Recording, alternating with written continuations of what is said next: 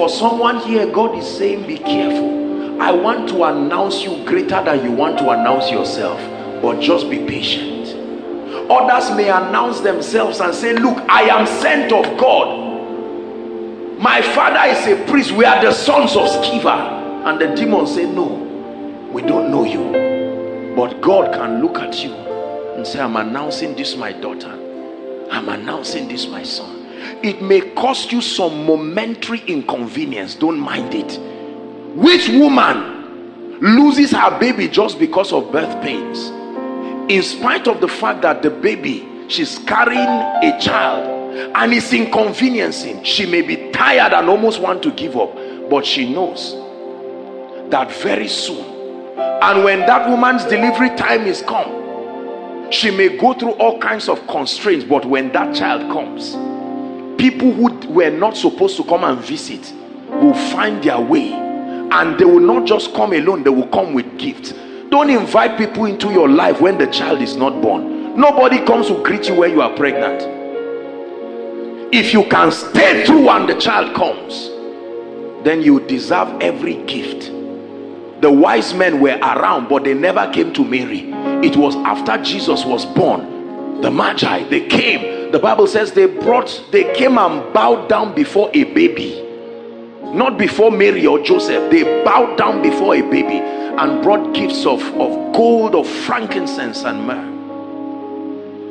When you stay with God and birth what is put in, and you see, God doesn't do 9 months pregnancy. The pregnancy depends on many things. You can carry a child for 5 years. The first child can be delivered in 4 months, and then the second child in 7 years. This is God for you. Are we together? The first child can just be something that is very simple in the spirit, but the second child can be the core of your anointing. You will stay there. Someone can have 7 births of spiritual reality and you stay with one forever as if it's cursed, but when that child comes, you will find out that all those 7 will need that one child to be able to live. That's why you had to stay that long. When they looked at the womb of her with child, they said there are 2 nations, not 2 babies, 2 nations. Hallelujah. So pay attention. You are not just here to receive tea and bread. You don't need to put yourself under this kind of constraint if all you need in life is tea and bread. What God is giving you in this place is more than tea and bread. It's more than just a successful life, as important as it is. It's more than just prosperity, in as much as we know prosperity. It's more than just influence. God is giving you something that cannot be bought in any market on earth.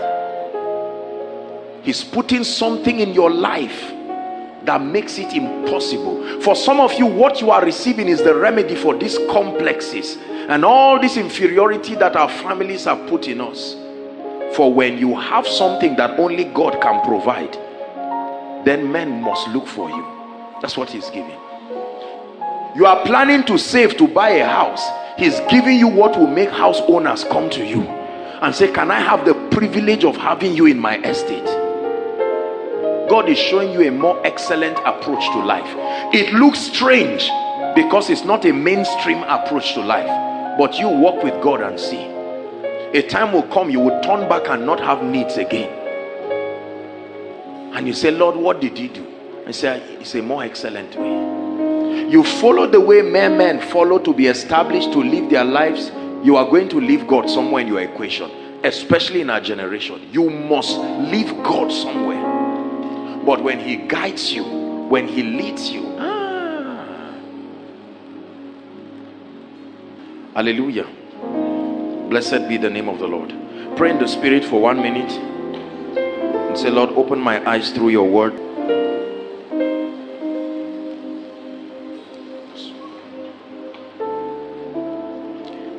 Blessed be the name of Jesus.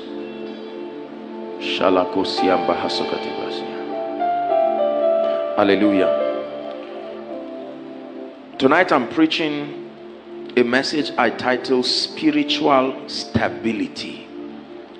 Please listen to this message.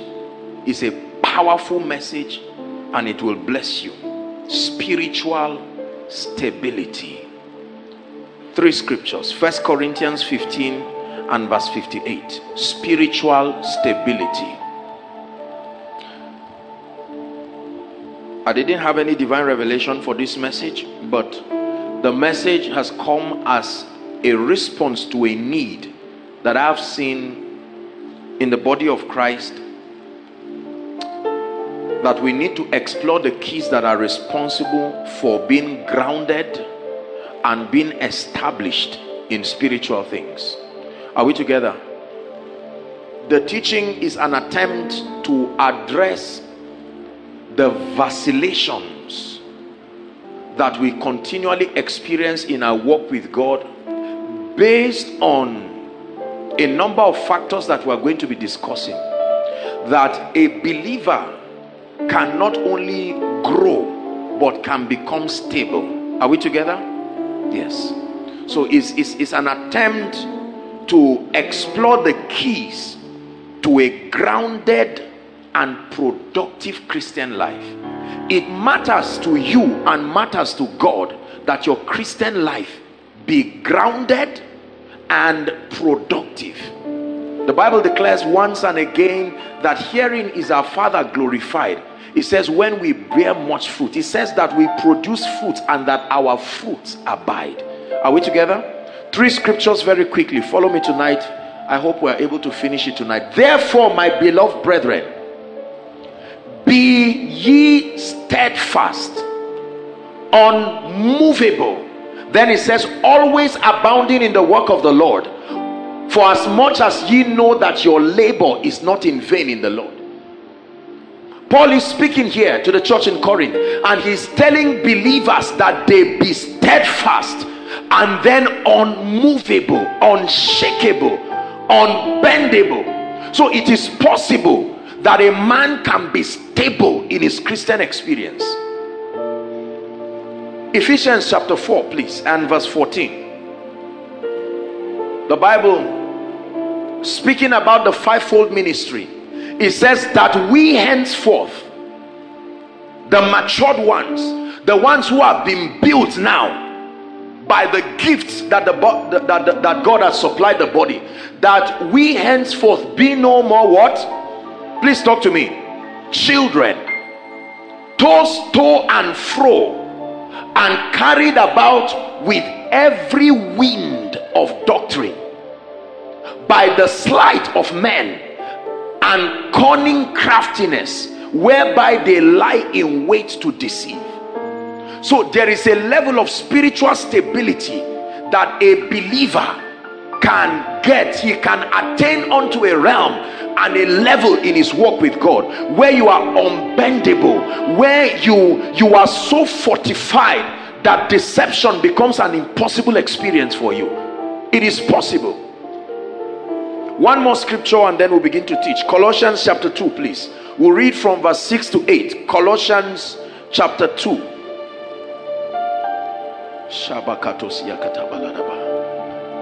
It says, as ye therefore received Christ Jesus the Lord, so walk ye in him. We're reading to verse 8, 7. It says rooted, read with me, rooted and built up in him. Stop there. Notice it didn't just say built up, rooted and then built up in him and established in the faith, as ye have been taught, abounding therein with thanksgiving. Verse 8, beware. So you are not just being aware just by an information. Something you are doing in verse 7 is what will sustain this. Lest any man spoil you. These are the various ways that men can be made to vacillate spiritually. Ready? Through, number one is what? Please talk to me. Philosophy. And then vain deceit, and then the traditions of men, and then the rudiments. Another word there is the patterns, the modus operandi, the system of operation of this world, and not after Christ. It is possible that a man can live his life manifesting the knowledge that just comes through philosophy, and then vain deceit, and then the tradition of men, and then the rudiments of this world. You can believe this today, and then tradition tells you no, things are done this way, and then you readjust your life to suit tradition. Are we together? And while you are trying to gain stability through tradition, all of a sudden the rudiments of this world, these are the things that destroy us. They say this is how they do it in life. You don't even know who puts that rule. No, this is how they do it. This is how they do this. This is how parenting happens. This is how marriage happens. This is how prosperity happens. This is how ministry is done. The Bible says beware. Prophesy to yourself, say beware. He said lest any man. So who are the men? Who are the people? The vessels that the devil uses. They are not just angels, they are men. Let any man spoil you. The word spoil you there doesn't mean corrupt. The word spoil you means to plunder, to steal from you. Like an asset, something of treasure has been given to you, and then a man comes to spoil you. Like you come and rob a man and carry everything that is treasurable. He said beware. That means you are possessing something that has potential, something of worth. But beware lest men come, sometimes innocently, but they are in the similitude of robbers. They can spoil you through philosophy and vain deceit and the tradition of men and the rudiments. This is the one that even disturbs me the most. The rudiments of this world. This is how it is done. It's amazing how many people's destinies have been wrong perpetually. One of the ways that people have become failures in life is by aligning to a tradition and a pattern that has been obeyed for a long time but is wrong. Just because someone did something and kept doing it for decades, they can tell you this is it. In this family, nobody really, all this your Jesus thing, we love Jesus, and the person who is talking is not very serious with God, and he's marketing his template of spirituality to you, and every time you show any unusual passion, they say, see, we did this thing and left it. The rudiments of this world. And people even turn scriptures in the Bible and say, see, the Bible even said don't be over righteous, over spiritual, and the person who is sharing that thing doesn't love the word of God. He just found a scripture that will give him a basis for laxity and unseriousness. A man can be stable spiritually. As a man of God, it's important to realize that you are mentoring and building people based on a truth you are convicted about. Let me tell you this. Not everybody can receive the correction that you propose after receiving your error. Not everybody will be alive and within your reach. Are we together? If I teach you, if I teach you something erroneous now, and 10 years down the line this brother goes abroad and he's in the US, he has institutionalized that error and is paying the price. Life is whipping him for it, and I later go and find the truth and I say, people, sorry, what I said 10 years ago is a mistake. This guy may never live to hear it. He will still be carrying the mindset of me of 10 years ago, and even when God is telling him adjust, he said, no way, Apostle said this. That's why it is important that men of God, we become the first guinea pigs to our revelations. Before propose, it's not just anything you hear on tape and anything you feel is nice, or anything by a man of God you love and respect, you just sheep and just spill everything to your people. When people are loyal to you, that means they have come to a point where either through a track record or a divine revelation, they have come to accept your word as the word of God over their lives. So they have opened up their spirits that any communication that comes from this man of God should be received subconsciously. They have come to a point where they have found comfort in following you as you follow after Christ. And you have a responsibility to probe and vet every revelation that is communicated to make sure it is worthy of giving to a generation, not just members. Beware, thank you, lest any man spoil you. Are we together? Through philosophy, vain deceit, traditions of men, and the rudiments of this world, and not after Christ. It's amazing how you see people believe this today and they don't believe this tomorrow. Today I believe deliverance, tomorrow I don't believe deliverance. Today I believe prosperity, then I read one book by somebody I respect and all of a sudden I hate money. Next tomorrow I believe the gifts of the Spirit. The day after I believe common sense. Next tomorrow I believe divine direction. The next no, those vacillations are very, very dangerous. You must be established to know that you can look at your children and say, children, before you were born, this was what I stood for, and even now as I am old, I'm standing for this. I called God a faithful God when I was 18. I am 85. He is still a faithful God. I have not created another wrong name based on an experience. That's the goal of this teaching. And I'm going to share with you 3 keys that the Lord, or 4, that God has put in my heart. Keys that will create stability in your Christian life. Because you see, the internet, social media, Christian channels, and all kinds of spiritual platforms right now, on one hand they have benefited the body of Christ, but on another hand they have created gross confusion. There are many people, you have heard people you love and respect say things that have almost rattled the foundation of your convictions. It's easy to resent somebody you don't believe, but what happens when you hear someone who you love so much is saying and doing and standing for things that now makes you confused? And so I must share with you, otherwise we are going to be in serious trouble, especially as a man of God here. There is no guarantee that the person you look up to will continue to stand straight. So in as much as you look up to people, it's important to create a system. Are we together? Otherwise we are going to be in trouble. You follow men as they follow Christ, not just as they go before you. You follow men as they follow Christ. Meaning that the day you don't see Christ before them, you are permitted to live. This in itself, this thing I just said in itself can bring me a lot of trouble. Because sometimes we men of God teach people that trying to probe whether you are still following Christ as they follow you can draw a cost to their life. And even when people have long left the things of God, they still demand loyalty from people. No, you follow a man of God as he follows Christ. If you're with me, say amen. Amen. The first key that you need to have stability in your Christian experience, and please, I don't want you to forget this, the first key is an experiential revelation of God. Write it down. An experiential revelation of God. I can spend the whole night talking here. If we're unable to exhaust this within the time we have, then we can just have part 2 of it. An experiential revelation of God. Look up please. There is the experience of the kingdom.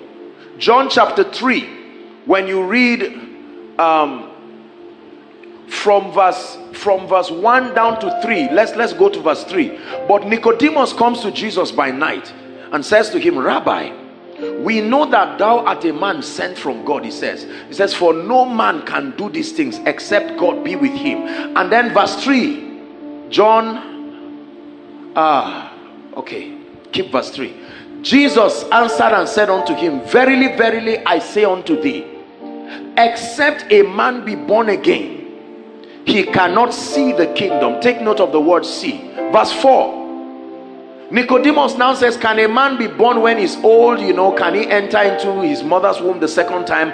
And then verse 5, Jesus clarifies and says, verily, verily, I say unto you, except a man be born of water and of the Spirit. Then he changes his terminology. He cannot enter the kingdom of God. He's talking about 2 related but different experiences there. To see the kingdom and to enter the kingdom, there is an experience of God. Listen very carefully. There is an experience, there is the knowledge of God, a theoretical knowledge, which is not wrong in itself. Are we together? But there is the experience of God. The Bible says, oh, taste and see, not just hear and believe. There is a place you hear, but there is a place you can taste, you can see. Your sensory perceptions can participate in your knowing God. Brothers and sisters, the times that we are living in will require you knowing a God that you have an experience over. It's good to know Joshua Selman's God. It's good to know this and that man of God's God, but you must come to a point where you glean from their own experience and then create a roadmap through it until he becomes your God. Are we together? The experiential revelation of God. The Bible says, and the people that do know their God, not the people that do hear that there is a God. The heathens heard already about the God of the Hebrews, but they did not know him. Let me tell you this. Your life will be at the mercy of your experiential revelation of who God is to you. And there are three ways that God is revealed experientially. In fact, I think there's a message that I preached some years, knowing God experientially. You can get that message. It will bless you in no small way. But three major ways. Ready? Number one, the first way to have an experiential revelation of God is through his word, the written word. 1 Samuel 3:21. 1 Samuel 3:21. God can give men encounters through his word. I told you that the word of God, the logos, are we together? Just keep the scripture there, but make reference quickly on your notes to John 1 verse 1. The Bible says, in the beginning was the word. The Greek word there is logos. The logos of God, the thoughts of God, a compendium of his character, his methodology, encapsulated in a material, so that as you study that material, you not only cram scripture, but it expands your spiritual horizon to understand how God behaves. The logos. A man can experience God through his word. The Bible says, and the Lord appeared again in Shiloh, for the Lord revealed himself to Samuel in Shiloh. How? By the word of the Lord. So God can use his word to reveal himself. You can know his character based on his word. I know Sam. Come, Sam. I know Sam. I've worked with Sam for many years. He's an amazing gentleman and I love him very much because I have interacted with him very much. Are we together? There is something that someone can come and meet me now and say, Apostle, Sam said I should tell you ABC. I will make reference to the track record of my working with him. Are we together? And know whether Sam can say this or not. I would rather be wrong and say sorry to that person, but as far as that information is concerned, I can throw it away. Are you getting what I'm saying? So the word of God is a revelation. One of our dear media ladies, I was during my birthday. She has a blog page, and a wonderful blog page, by the way. You honestly would want to just go to her blog page. Very rich, wonderful materials. And that lady, I can't even remember the name of the blog page. It was shown me and I went through it, and she wrote certain quotes or certain things that I say that has inspired. I didn't even know that I've stressed those points that much to become a quote. Are we together? Now, if one young man gets up and says, I know Apostle. Apostle is my spiritual father. Apostle is my this. My apostle is my mother. Is my uncle. Is my sister. And says all those kinds of things. And they say two quotes from him. And he just says one kind of thing. He said, no, it's Miles Munro that said this one now. It's not.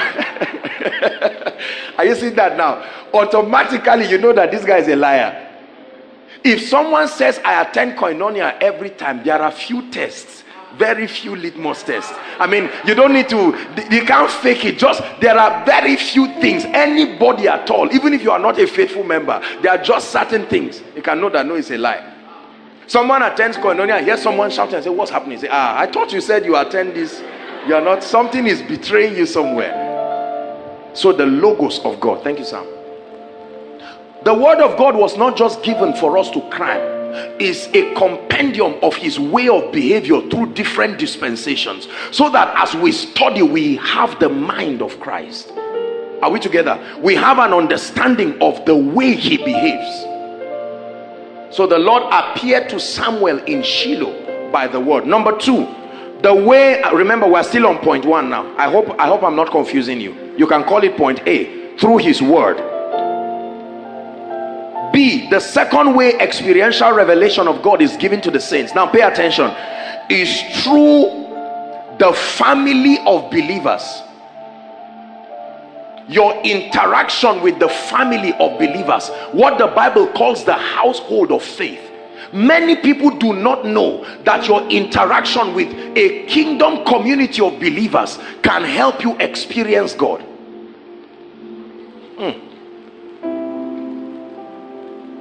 The family of true believers, the household of faith, is one of the platforms that God designed for men to encounter him experientially. A number of scriptures. Acts chapter 2, please. We'll read 42 to 47. Acts chapter 2. Acts chapter 2. 42 to 47.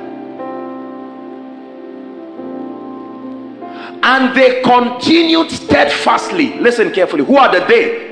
The community of believers. Is that true? The Bible says steadfastly in the apostles' doctrine and what? Talk to me. And fellowship, and in breaking of bread, and in prayers. We're reading to 47, 43. And fear came upon every soul, and many wonders and signs were done by the apostles. 44. And all that believed were what? All that believed were not apart. There was a community system. So this issue of kingdom community, I have proposed again and again that the keys to maintaining kingdom values, one of the keys is to create a community of believers. No believer can truly become matured in the spirit in isolation. You must be grafted to a family of faith that is territorial. Are we together? And all that believed were together and had all things in common. 45. They sold their possession and their goods and parted them all to all men, as everyone had a need. 46. And they, listen, continuing daily with one accord in the temple and breaking of bread from what? House to house, did eat their meat with gladness and singleness of heart. What was the result? 47. Praising God, the Bible says, and having favor with all the people. And the Lord added to the church daily as should be saved. That means God was supporting that community life, saying you are getting it right. Everywhere there is a community of believers, that is a platform that was created by God to see that believers rise, continue to grow. The benefit they get is God's support by adding daily, not weekly, not monthly, not per fellowship, daily. They were praising God, having favor with all the people. The Lord added to the church. He calls them the church. Daily, such as should be saved. The family of faith. Galatians 6 verse 10, where we get the word household of faith. Very powerful scripture. Then give us Hebrews chapter 10 verse 25. I'm giving you scriptures like this because I want to support what I'm teaching intelligently. There are all kinds of people. We minister to people from different nations. Now, let me teach you this. This is a place for mentorship, so we believe in excellence, but I want you to learn the motivation behind the things that I do. You see, when you begin to mentor people who come from different geographic and cultural contexts, I can talk to all of you without bringing one scripture, because there is a track record of your understanding my pattern of teaching. Are we together? You know that every time I speak, I will support it. But maybe in France or the US or somewhere, someone right now who may be heathenistic is listening and just has a Bible, or an unbeliever, a Muslim who just gave his life to Christ. So you will need to support these points. They may look basic to you. Oh, one point is enough, Apostle, I'm convinced. But I'm not just talking to you alone. When you begin to minister at a global level, you must have the patience and the simplicity to carry the larger crowd of people along. Otherwise, a time will come, your doctrine will only be understood by those who are close to you. And that is because of the track record you have created. Are you getting this now? So, Galatians 6 verse 10. It says, as we have therefore opportunity, let us do good to how many men? All men. But it says, let your focus be on a community of believers, those who are of the household of faith. You encounter God through a spiritual community life. Let me tell you this: you have a spiritual family just like a physical family. And the spiritual family, of course, ultimately is our family connected to God. But on earth and territorially, you will never prosper spiritually if you are not connected to a larger body of a spiritual family. God designed it that way. Are we together? There are all kinds of spiritual possibilities that are vested, broadly speaking, in the body of Christ, but uniquely speaking to the spiritual family that God connects to you. Friends, revelation, access to anointing, access to help. There are many believers, when they are in trouble, for instance, and they need to see the mercy of God, there is no man and there is no community to come and reveal the mercy of God to them. Someone dies, you are alone, nobody to come and greet you. You give birth to a child, nobody. You are not part of any larger body of believers that can be sympathetic to what you are doing. When you need to see the hand of God, you are not connected to anyone. Most times when people come and talk to me and say, Apostle, this is somebody, a member of Koinonia and all of that, most times I ask, what department? He says, I'm not in any department, but I can assure you I'm faithful. Say, you are marking yourself already. How do you know you are faithful? Community life is very powerful when it has to do with experiencing God. A spiritual family shields you. There are some of us here right now, physically you almost don't have a family. Either everybody has died, or everybody is completely wayward and not of God, or everybody hates you, and already you are just like a prodigal son, but for a good reason. Until you find God, don't come back home. Are we together? Some of us are unbelievers. We are the first Christians in our family. So you really don't have, you can't stand there in isolation. Look at this. How many of you have seen charcoal burning? Coal burning, red hot coal. Remove one red hot one and just keep it. Don't off the what they call it now. Just leave it there. Don't pour water on it. After a while, what happens? It starts going down. So the strength of that fire was the community life. Notice that every time Satan wants to destroy a life, one of the ways is he will make everybody in your community your enemy. He will make you to have problem with everyone, your head of department, apostle, anybody. When all your helpers have been driven through your hatred, when you are alone, it's not only God that comes to Jacob when he's alone. Satan too comes when you are alone. He can come to you and say, now that the person who can pray for you is gone, now that the sister that can support you, you have hated her and you have insulted her, I can now strike you.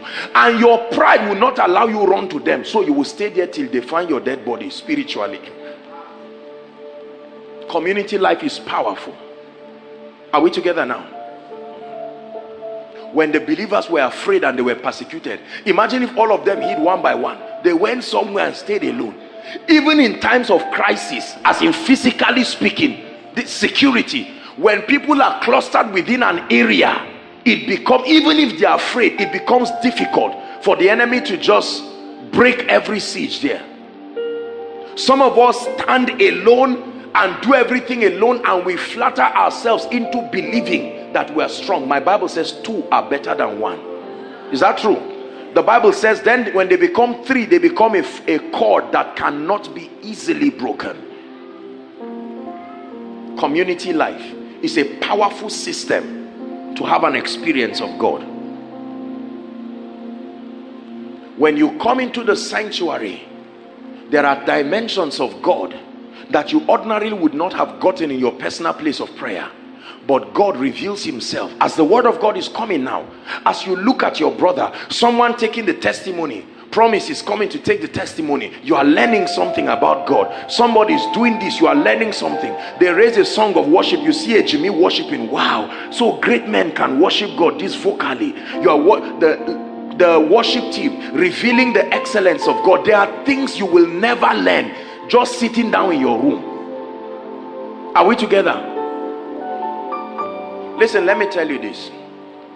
Let us encourage, and I'm saying this from a personal point, encourage your children to have a desire for the house of God, not just the things of God.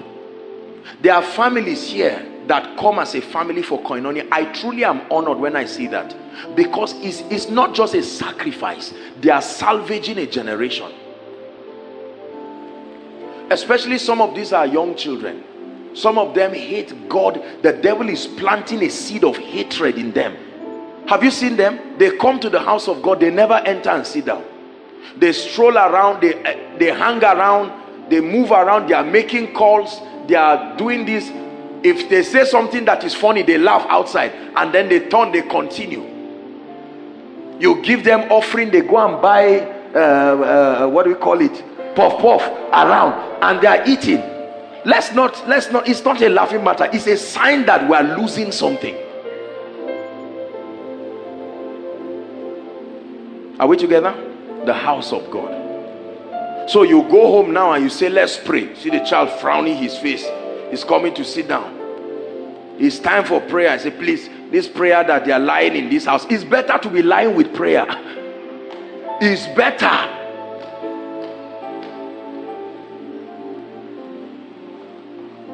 Community life. Community life. Hebrews 10:25. Hebrews 10:25.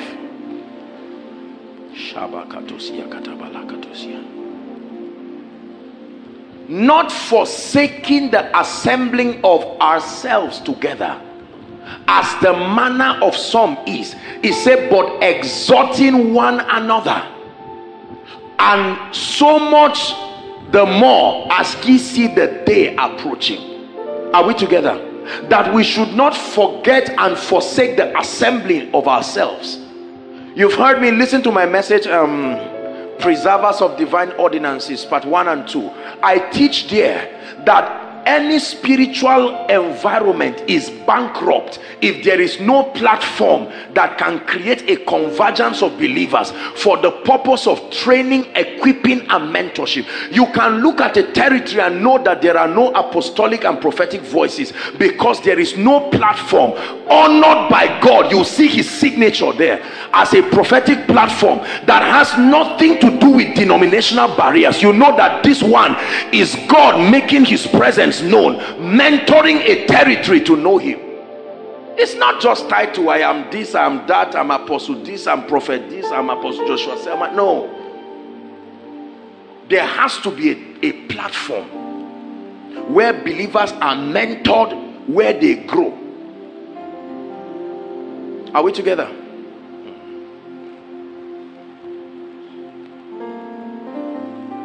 Let's read one more scripture. Hebrews chapter 3 verse 12 and 13. And then we'll move to something that I think we can just stop at point 1. I don't know. Let's see how God will help us. So you have an experiential revelation of God. That's the first key. And that by his word, number 1. Number 2, by the presence, your participation in the household of faith. Hebrews chapter 3 from verse 12. Take heed, brethren, look up please, lest there be any of you, let there be in any of you an evil heart of unbelief in departing from the living God. Next verse 13. But exhort one another. How long? Exhort one another, not exhort God. Exhort one another. That means I have a role to play in your spiritual growth. You have a role to play in my life. You will think that because I am the one who is majorly building you, you don't have any role. He said exhort one another daily while it is called today, lest any of you be hardened through the deceitfulness of sin. That means something happens. Come, Pastor Femi. that Pastor Femi can be a powerful believer, but in isolation to the supply of the body. Are we together now? There is no system of exhortation. He may not even know when he has veered off sincerely and not know, but that the presence of the corporate body is a spiritual system for check and balance. Are you getting what I'm saying now?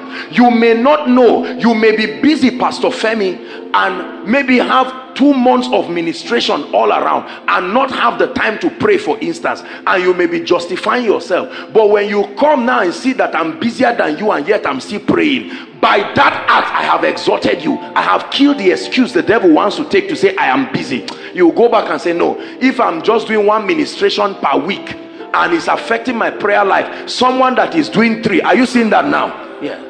The moment you want to become proud and arrogant, I just got 1 million, and then you come and turn and you see a Jimmy lying down, and you say, how much is his shirt, how much is his shoe? You just say, I better drop my small 1 million that is entering my head and lie down and roll before God. You are exhorting. You don't just exhort by talking, your life shows it too.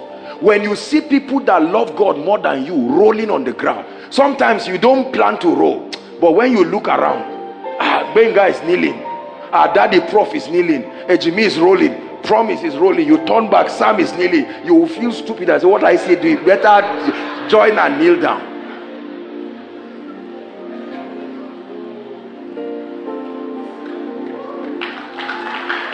Those outside are following more than those inside. Are we together? Yes. It is the absence of this corporate life that makes local champions leave God. There is no system. When you start making money and you go where wealthy people are worshiping God, they throw their phone away and roll on the floor. You just stand and say, this is my boss. This is the person that gave me the job that I've been testifying. I heard she was a millionaire before I was born. So this is how this woman rose before God. You call your wife and say, wife, we will roll on that carpet. Roll on the ground. Sometimes you need someone higher than you to show you how to serve God. Because you see, every time you have results, sometimes they confuse you. How do I serve God at this new level? And God says, come to the house of God. I started prophesying, and right now 1 month everybody is placing a demand on my grace. And then God says, oh yeah, come and meet a prophet who started prophesying before you were born again, and see how he serves God. And all of a sudden you are dancing. I got an award, and this award is this and that, and God says, come, let me show you the person who owns the company that gives the award and how he's serving God. Corporate life does so much. Many things happen in this service beyond the pulpit. You can have a heart of wickedness to annoy a brother or sister, and all of a sudden they use their kindness and torture you all through the service. You say nasty things, they say no problem, it's well. This is my seat. They say no, okay, sit down. And while they sit down, favor just comes. Somebody says sit here. Every bad thing you are doing, God is speaking to you in that service with results. Your message in that service becomes, look, it is good to be good. This bad attitude, work on it. You will be surprised. I may be teaching on the anointing, but that's the message. You came to the house of God. There are many believers that are not like Christians because they are alienated from the house of God.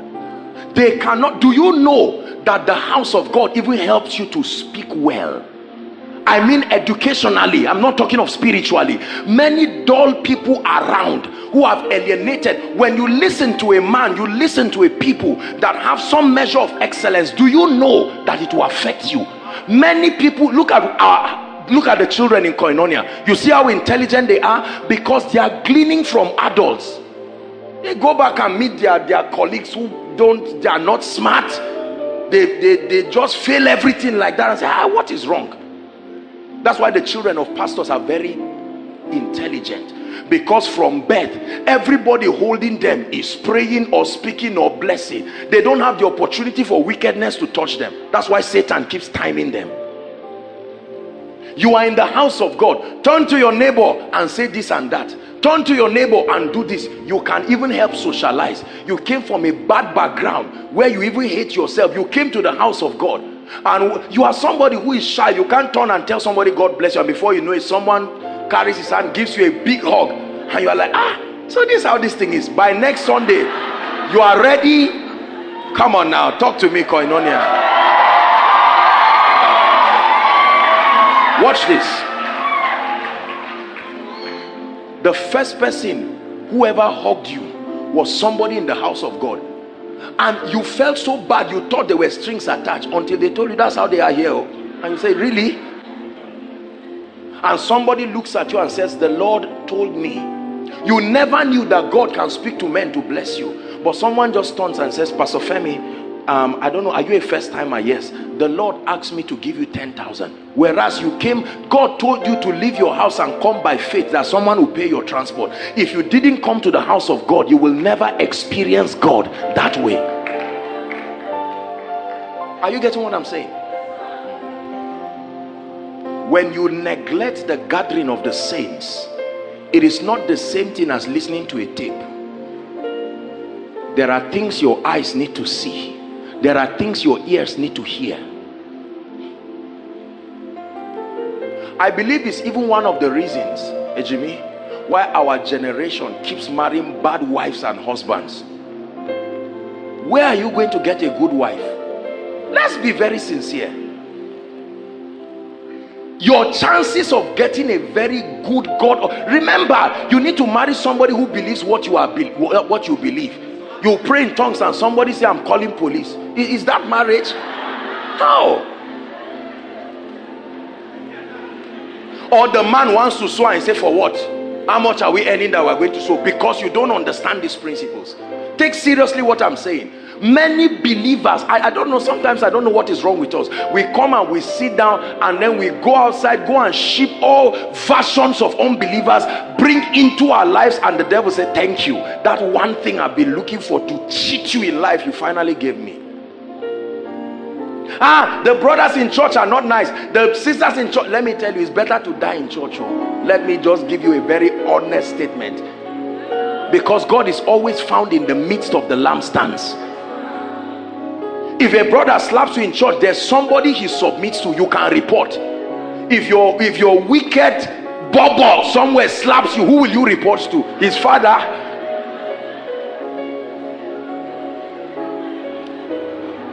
Listen. Hallelujah. Sit down.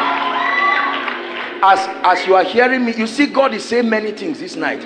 But there are many stubborn believers that as God is talking now, you have programmed your spirit to be as hardened as whatever.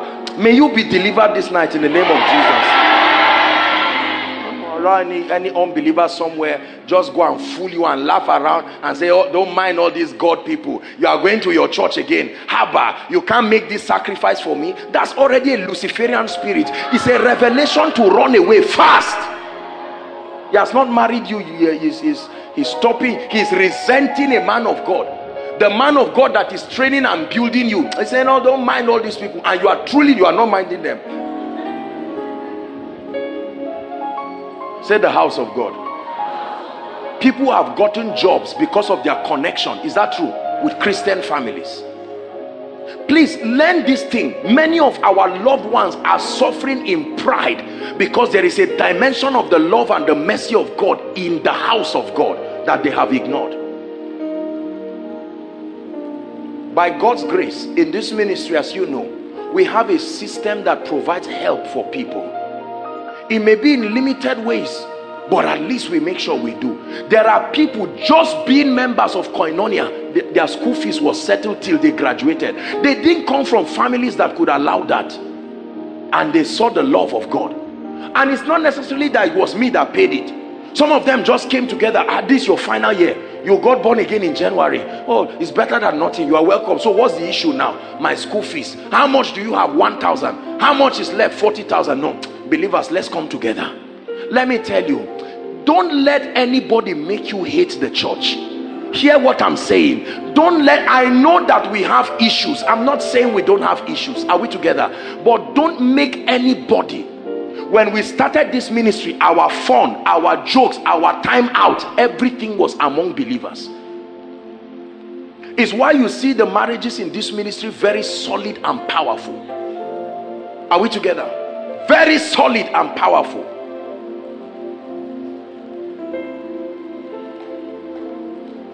Is God speaking to you? Stability through fellowship. That God is revealing, he's experientially revealing himself. Please, sisters, let me say it again. Don't marry anybody. Don't even say yes. Don't say let's try 2 months or 2 months. No, don't even do 1 day. Don't marry anybody that is not connected to any spiritual family, even if he tells you he's born again. I repeat, don't marry any man. Insult me, but just listen. Any man, this I love you thing, this, we're in the end times. The devil is destroying people's destinies. You will be unfair, not just to yourself, but to the children that are coming out of you. That's how you have all these people go around deceiving these girls that they are Christians. Before you know it, the moment they get married, they say, I hope you know, you understand that me, when it's cold, I take this thing. And the lady saying, I never saw it. Says, is it just because I gave a little break? The house of God has a system that ensures you get it right.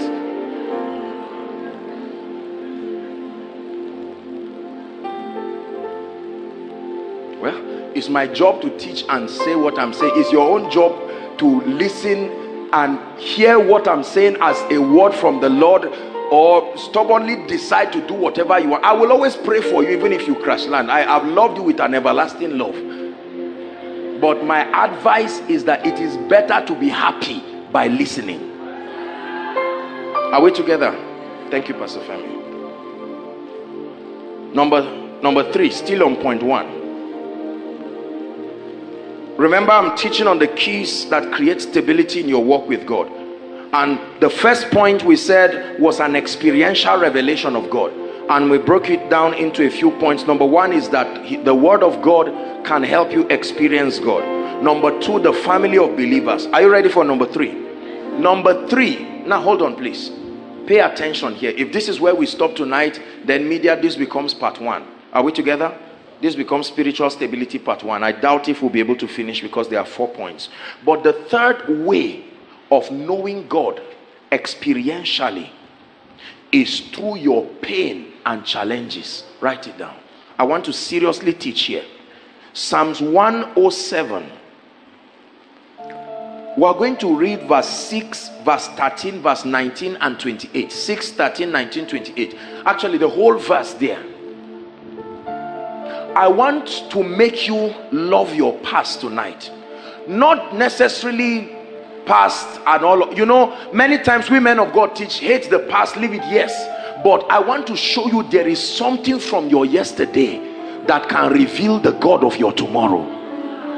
They cried unto the Lord when? Not in their comfort. They cried unto the Lord in their trouble. And what did he do? He came in as a deliverer. Next verse. Verse what now? 13. Please give us verse 13. Still 107, Psalms 13. They cried unto the Lord again in their trouble. What did he do? He didn't deliver them, he saved them. Are you seeing different dimensions? They cry unto the Lord. Their trouble makes them to cry unto the Lord. Let me tell you this, brothers and sisters. I hate to be a bearer of bad news, but there is something about your pain and the knowledge of God. There is a relationship between your tears. There is a relationship between your challenges and your disappointments and the unique revelation of God to you. Pain and challenges force us to need and prioritize God. Write it down. Your pain and your challenges, they have a way of forcing you to need and prioritize God. There are many of us, it's not that you have left God, but sincerely he's not a priority. And so certain times when certain things shake you and hit you, all of a sudden you will remember that I need to run back to God. I need to make things right with them. I don't believe that God goes around causing people pain and sorrow. No, the Bible says every good and perfect gift. But because of our human nature, God utilizes every unfavorable moment. Let me tell you, a spiritual man is one who can turn both glory and pain into something that helps him to know God. We have this level. There's something about believers. We frown at pain when believers go through challenges, and sometimes the church, again, we are the ones who bring these kinds of things. Come, Sam, all of a sudden something happens to Sam. Maybe he loses a loved one. Are we together? And God forbid, Sam, just an example, or something happens to him. There's disappointment somewhere, and you hear believers come. Sam, didn't you hear God? Didn't this happen? Didn't this happen? Whereas God is taking advantage of that opportunity to say, Sam, I'm bringing you to a point where there is something about me you otherwise would not know. If he did not go to the cave of Adullam, David would never know certain things about God. Please listen to what I'm saying. If you started that ministry from day one and 1,000 people came, you will never believe God is a God of process. And so with all your anointing for the first 1 year, only 2 members. The day you did your Thanksgiving, 4 came, 2 left before the service was over. And you just called your wife. Your wife said, my husband, I've never doubted you, but Kai, today, let me tell you the truth. I know that when you told me God called you, it's not, I'm using husband, I'm using come wife. Now watch this. I've never doubted you. You said God called you. I say yes, he called. Are you not seeing what is it not my anointing that made your father sick, that he allowed me to marry you? What are you doubting me today? And then all of a sudden the man is now touched and said, Lord, if my own wife, that is the surest member of my church, is about to leave, you better speak to me. Oh, did you call me? Watch this. That 7 days dry will lead you to call on to God, and God just comes and says, son, write this. It is true, I have anointed you to speak my purposes to the nation. A, B, C, D. When you will now be dancing, celebrating 10 years anniversary, when it's your time to give the testimony, you are now going to say, look, I know that God is the lifter of men. And you see the wife crying because she knows. The other members are just laughing. They came into the inheritance of the promise. But the woman is standing there. Come, darling. Are we together? We want to thank God for our mother, our this, and she's just looking at them. Lord, thank you. If I left now, this I would have buried my head in shame. Thank you, Jesus. You have wasted your pain and your challenges and never knew God through them. You conquer challenges not by having a way out, but by seeing God in them. In every challenge, there is a dimension of God that is waiting to be revealed. Listen, brothers and sisters, in every challenge, there is a dimension of God. There are dimensions of God you may never know.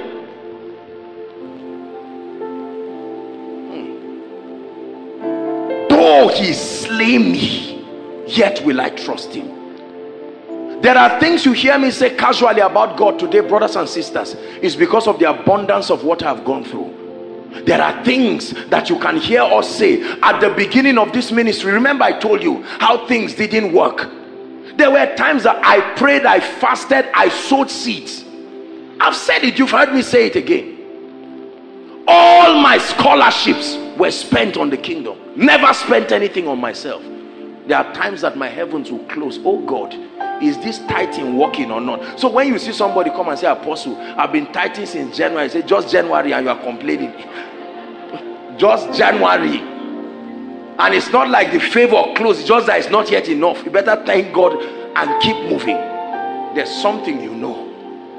Let me tell you, When you are too innocent in life, you can't be sent. No, the word is, I hope you understand what I mean by innocent.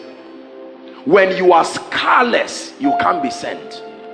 There is a level of scar that must be on you as a testament. You are never, please help those under the anointing there, you can never represent God scarless. There is a mark that is a testament. Are we together now? Yes. You've never been disappointed in your life. You've never had to cry in your life. You've never had to lock the door to pray, and as a man of God just kneel down and say, Lord, I don't hate you, but right now I don't know what to say. Don't mind all these people that lie all around and make it look like they've been laughing forever. It's a lie. Even Jesus wept. Say it after me. Jesus. One more time. Jesus, the Son of the living God, the word that creates everything, got to a point in his life where he said, Father, imagine if that part of Jesus was not captured for us. We'll feel guilty whenever we cry in the midst of challenges. But today, someone can lose a loved one, and while we come, we'll not just say, why didn't you have faith? We will continue to teach on life, but we can join together and cry and not feel bad. Apostle, you are crying that somebody died. Well, what happened to the anointing that you walk with? No problem. You may laugh at me, but I have learned something with God, that he's not just a mighty God, he can also be touched with the feelings of our infirmity. So I will not just preach life and run away from you when you lose your loved ones and say, no, we are life-giving spirits. No, we are life-giving spirits, but there are women who died and didn't receive the promise, and the Bible joined all and called it faith. So we will cry together. Are we together? Oh, you come and all of a sudden you say, look, Apostle, this and that and that and that, this and that. I mean, you know, not to feel bad, but I mean, look at, this is how my life is. I made a stupid decision. I carried my salary, and all of a sudden somebody scammed me and this happened. I was just like, you are stupid. I've been drumming divine direction. No. Compassion. Pain and challenges reveal a dimension of God to you and through you that no other thing, no other dimension of kingdom living can reveal. There are some of you here, God will allow you purposely to stay without food, so that the day you become a multi-millionaire, you can look at a family and they can say, Apostle, do you know we love God, but as it is, there's no food this night. You will say, well, maybe I've prophesied to you. What else are you waiting for? No. Compassion is not natural with the natural man. Something must happen to a man to make him compassionate. There's nothing like I'm naturally kind. No. It is life that can bring someone to his knees. There are some of you here, for instance, you, by your normal standard, you probably would have been doing PhD now, or even be professors, but some of you are in 300 level right now. It may look like it's a disadvantage, but there is something through that pain that is revealing God. Tomorrow when you see somebody going through things and people say, this yeah guy, say, no, I've been there. You know why I don't talk against men of God? They've persecuted me, and they do it every time. I know the pain of being persecuted. I know the pain of being lied about. I know the pain of being misunderstood. So I will never sow that seed, not to you, not to anybody. That's why I never insult the body of Christ. When you hear people do that, they are still innocent. Let them continue growing. I know the pain of what it means to see a young man with influence like this and say maybe they are using charm or demonic power. No. I know the pain of people trivializing your sacrifice. Everybody say pain. Say challenges. A lady that has entered 5 or 6 relationships and has been disappointed by all those brothers, gave her heart, gave her all, and those brothers just made life miserable for her.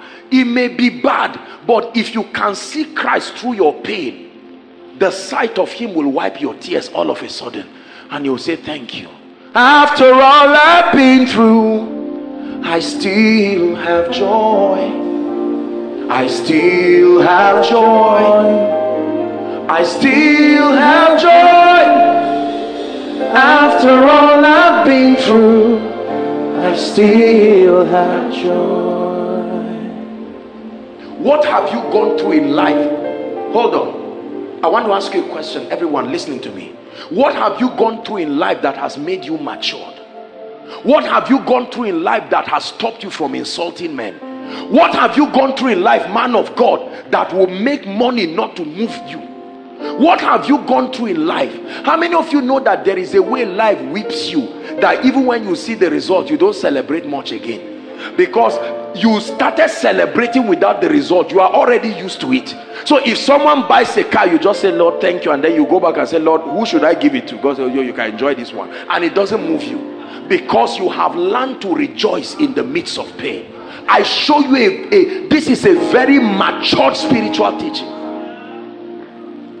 I believe in prosperity. I will continue to speak over your life to be blessed. I remember one dear lady years ago, one of our well, not really part, but a dear lady. It was a few weeks to her wedding when something happened.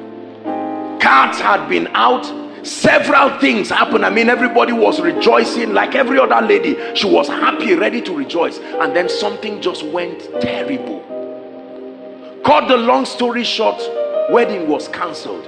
I remember when I got the text, in my mind I said, no, all I was thinking about is this lady, because the same friends that were dancing are the same ones that will run and say, ah. So you see that's the thing. Do you know this is a dimension of God through men that you need to learn, that he's truly a friend that sticketh closer than a brother, someone who can stand and say, I will be with you, and all of a sudden the moment they say crucify him, they will join the people and say crucify you.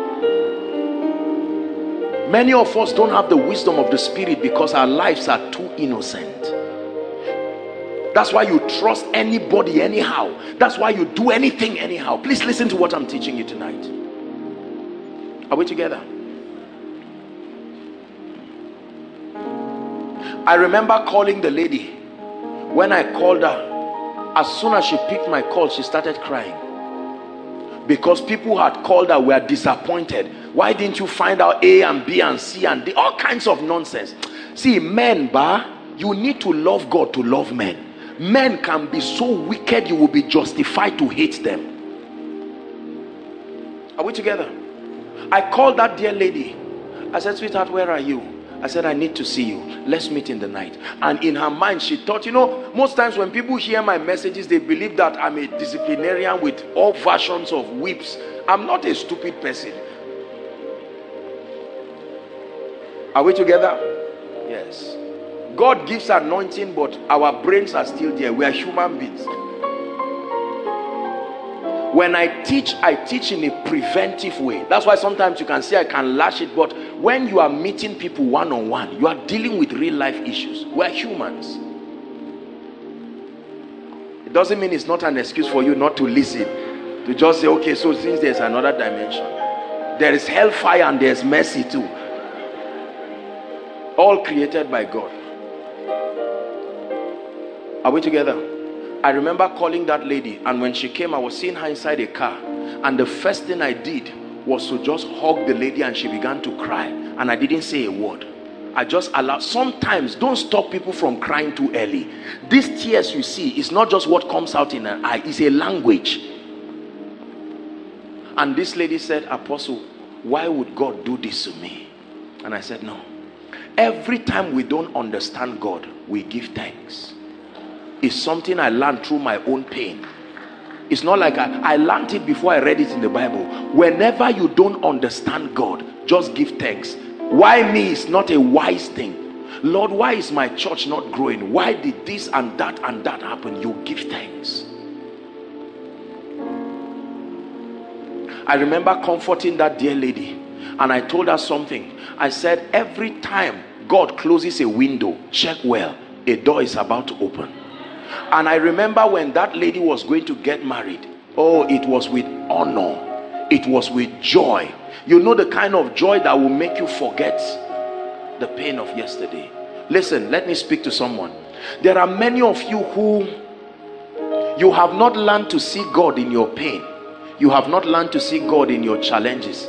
I'm encouraging you tonight. When you look back, don't look at the problems. Continue to look. Mary Magdalene was looking at a graveyard and she saw Jesus there. Jesus is also in the grave. He's not just on the throne. She came to the grave and was looking. Who goes to the grave? Only dead men. There are no living people in the grave. But when you stand through that grave, you can see Jesus looking at you to say, you may have been abused when you were young, you may have gone through all kinds of things, but don't be ashamed of it. I am raising you with an anointing.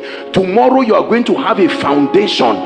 One uncle deceived you here, and don't worry, and all of a sudden you are healed, you are strengthened, and you can rise up and be a blessing.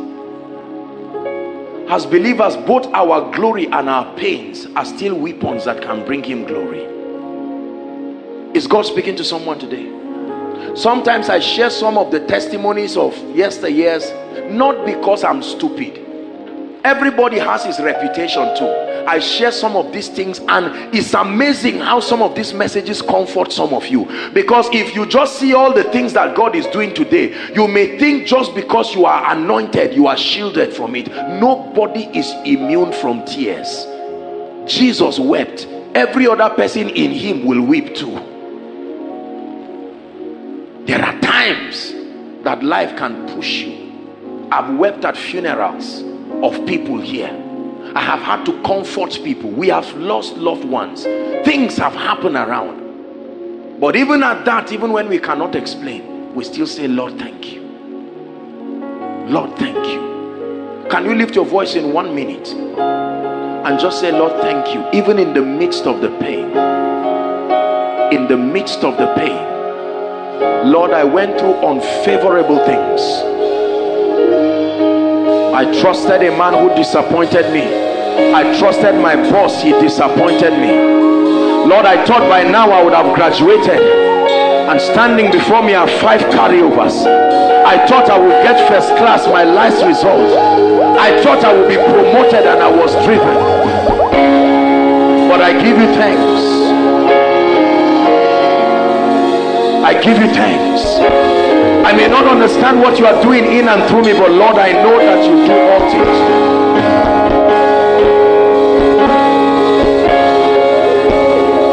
Thank you.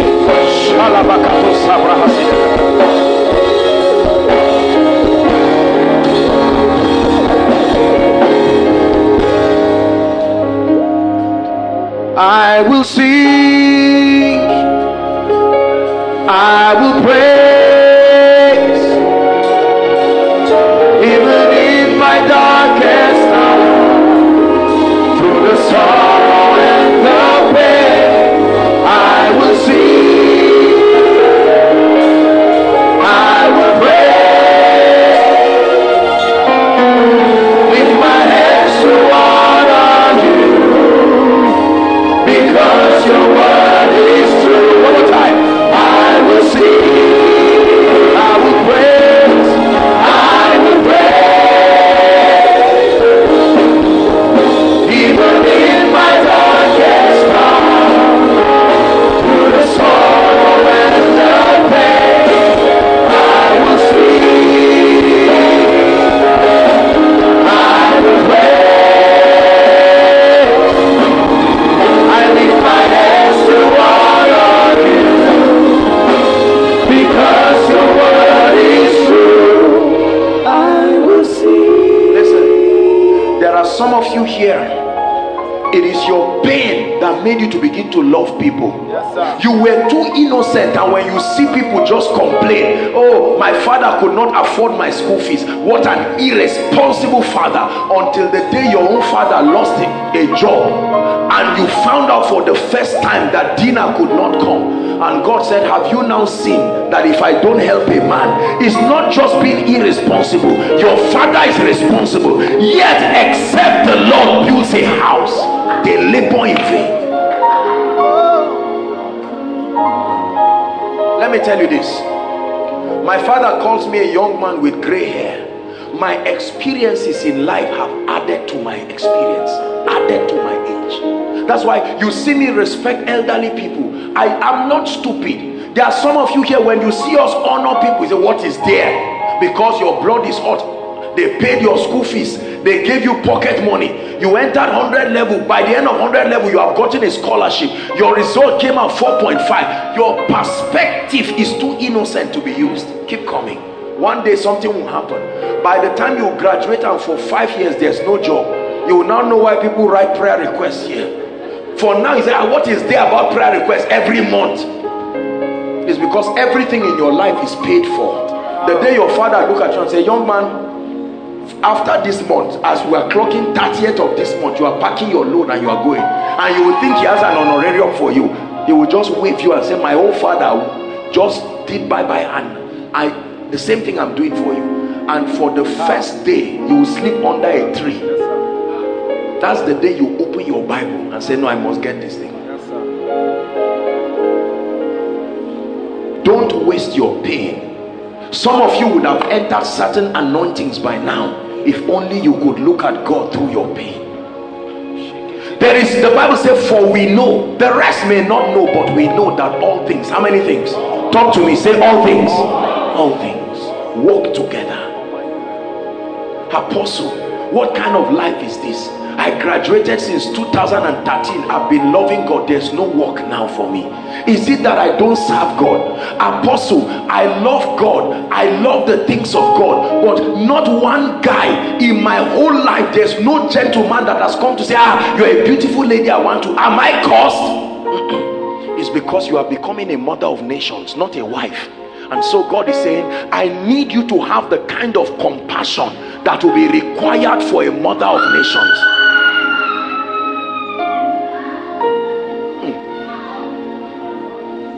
Today I can minister to people because every time I want to be weary, there is always something God can use from my past. People say Apostle is humble. I'm not humble. It's a revelation of God that has kept me like that. The moment I want to lift up my head, God just has to show me one vision of one night I could not afford Gary. And I say, where is the pride coming from? Your past can help you maintain your glory. Your past has something in it that can help you keep your glory. When you see a man of God blessed and consistent and stable, there is nothing that is natural like that. There are many of you, you will not have listened to God.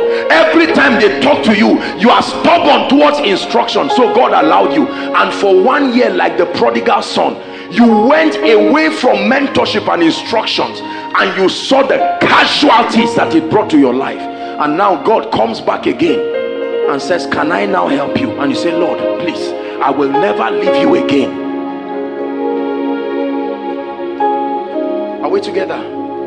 We'll stop here tonight. Make it part 1. We have part 2.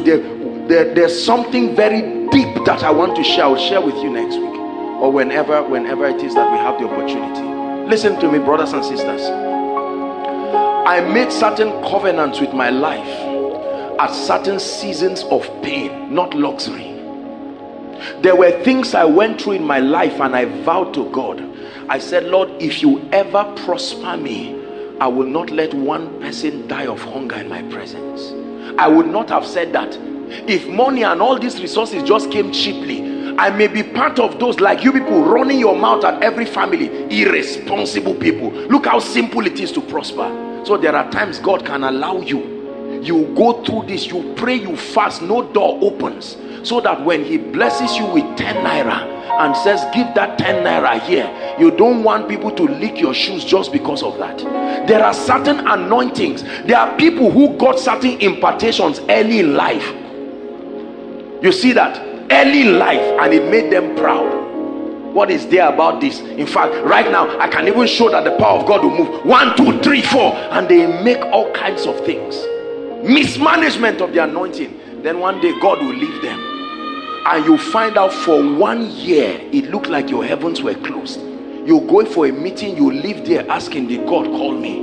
In the midst of your pain, God begins to show you the visions of the foolishness and the pride. You insulted every man of God because you had more revelation than your local pastor. You insulted him. All this dull reverend doesn't know anything, and God kept watching. when that heaven closed towards you, God will now say, go and meet that reverend for prayer. He's the one who will open your heavens. And you drag yourself in shame like somebody that has finished fighting wrestling, and the reverend looks at you and say, I heard you talk nonsense. God say, you better apologize there. When you learn it, like Samson, the anointing comes back again. But this time around, you know the value of the anointing, because you believe that you are too precious, you won't lose it. You kept reading books that this and that happens. The day it left you, you don't need to ask whether it goes again. You learned a lesson by yourself. There are some of us who were very innocent. We insult every mother. You see somebody's mother, insult the mother and say, God, this woman said this and that. I sat down near her and she didn't put any perfume. God, what kind of a smelly, this koinonia. And God is saying, no problem. It's because you had a father who was a this and that. All of a sudden another government will come and they won't give him appointments. And your friends will say, where's our jeep now? He said, no jeep again, no. And then when they leave you like the prodigal son, then you come back to your senses. And the next time God gives you a jeep, you don't just say, come and see jeep. You say, come and see God's faithfulness. It will suddenly become God's faithfulness, no longer jeep. We're going to pray tonight. I don't know what pain you may be going through now. And you are saying, Lord, if you called me, why am I going through this? I'm answering you right now. Lord, why is my life like this? And God is saying, I'm bringing glory. You have called me as a kingdom financier. Lord, I've never held 50,000 of my money. And God says, I need to teach you that. Listen, let me tell you. When God called me into the apostolic ministry, there are few challenges of people I didn't go through. How else do you relate with people? Are we together? There are times people will bless me and God will ask me to sow it. And when I sow it, I'm alone. And I'm saying, God, what is this? Somebody refused to tithe me, I'm tithing, my own heavens come and you ask me to carry it. And what is that? And it's amazing how God doesn't answer. There are times that God's silence is a training process. It may not be an attack. He's teaching you how to wait. Lord, will you arise? Based on the Bible studies you did, they say if you call him, he is nigh those who call upon him. Yes, it's true, but he's training you. You teach someone how to call God, he's enjoying an express service with God, and you, the tutor, is there under closed heavens and hazy hearing. Lord, what is this? I've been married for 5 years, no child. Lord, what is the meaning of this? You are calling me into ministry and no child. And then God says, prophesy to all the barren women. God, what embarrassment is this one again? And he says, do it. He's killing the flesh. You may not know, it's not about a child. God can give you a child even in 1 week. He's killing the flesh. Tonight, we're going to spend, the way we're going to do this prayer, we'll do a general prayer, but before then, I'm going to give you 5 minutes. You're going to find any corner or find anywhere. Listen, before you go, overflow 1, 2, 3, just find somewhere. I'd like you to focus and say, Lord, thank you for my pain. I used to hate it. I know that I was raped when I was 2 years old. I know that I lived alone. I'm the only Christian in my family, and yet I will call on you and it will look like nobody will answer. Lift your voice and pray. You never would have come into the house of the Lord if you were too innocent. There are some of you, you never would have even known that the call of God is upon your life. Lift your voice. Pray. Please be serious tonight. Talk to him in your language. Lord, I thank you. My pain has made me wiser. My pain has made me a woman of compassion. I used to be a heartless woman. I used to be a heartless man. I used to be a very, very uncompassionate man of God. But you have used my disappointment. Now I can look at people and know that they are doing their best. I will insult people again. I I used to think ministry was so easy until I carried my anointing, and I was surprised that in spite of my being anointed, doors are still closed. Now I know that except God helps a man, it is not the eloquence of speech that can help you. Lord, when I was in the university, I insulted every graduate because I thought they didn't know what they were doing. Now I've been a graduate for 10 years, 20 years with no job. I now know that if God does not help me, nobody can. Pray, Lord, show me your glory through my pain. Reveal something in my life through my pain. I've gone through pain. I've gone through disappointment. Lord, I lost my loved ones.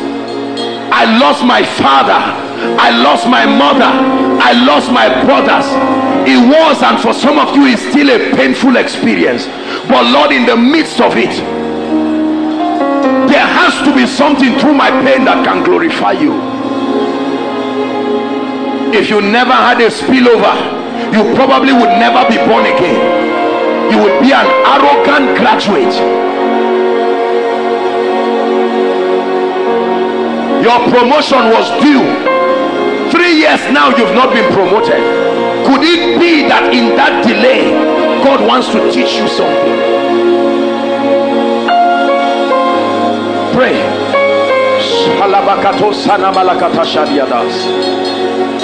Oh Lord, let my pain help me know you.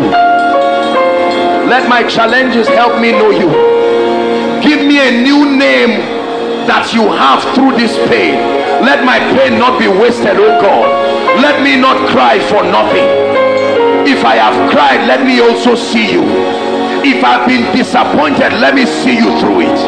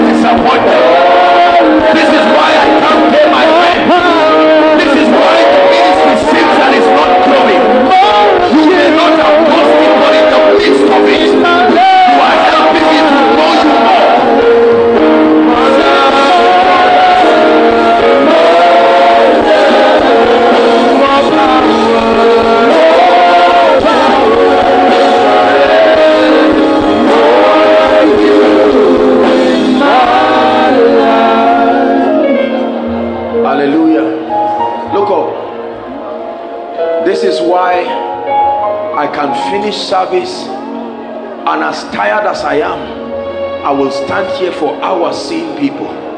This is why I spend my life traveling around in spite of the pain. This is why I give the way I do. It's not just because I'm anointed.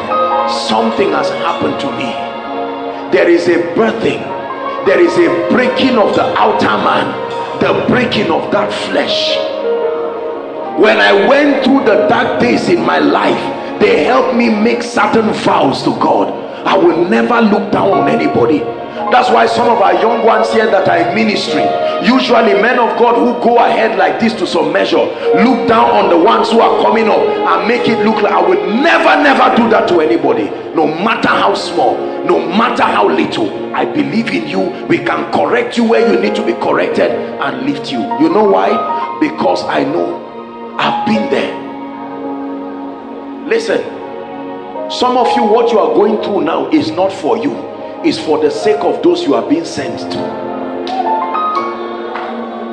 God does not want you to arrive at the place of destiny and not be able to relate to the pain of those who are coming. So you pay the school fees by yourself. And now you are in final year probably, and you are wondering, oh Lord, where will this school fees come from? And then by the time God helps you, he now tells you, like Peter, when you are converted, strengthen your brethren. The next time you see somebody hungry, don't criticize and laugh, because you know what hunger means. We do not have a high priest who cannot be touched with the feelings of our infirmity. When I was growing up as a little boy, I didn't have too much of uncles and aunties to show me the way of the Lord and love me. That's why after service, you see all these my children come and run. They can match me and do anything. I love them the way they are, because I want to show them that being an adult is not a curse against children. Something about your character can only be changed through your pain. Something about your hardness to the voice of God can only be changed through your pain. Something about your rebellion to his instructions can only be changed through your pain. A sermon will not change it. There is something you must go through. I'm sorry, but it's true. Sometimes that disappointment, God will have the power to stop it, but he will leave it. He will make sure it does not hurt you to the point where it's unbearable, but he will need you to learn something in it. It's a painful experience, but it's called a circumcision. When you circumcise a child, that child does not laugh while you are circumcising him. But do you stop the circumcision because the child is crying? No. That's what is happening to you. So for some of you right now, I wish the prayer will be, oh God, take away the challenges. Sincerely, for some of you, the prayer is Isaiah 43. Lord, be with them as they pass through that fire. Because for some of you, you are not coming out of that fire soon. That fire is doing something to you. I know you will not like me for what I'm saying, but I am telling you, allow that fire to refine you, and you will look and not see pride in your life again. Allow that fire to refine you, and you will look and see the anointing you are admiring on TVs with you in the fire. People don't become anointed on the throne, they become anointed in the cave of Adullam. I want you to pray one serious prayer, just one prayer. Lord, whatever training you are passing me through, continue to pass me through until I become like a trophy. It's not a dangerous prayer, it's a sensible prayer for mature believers. God will not kill you. No.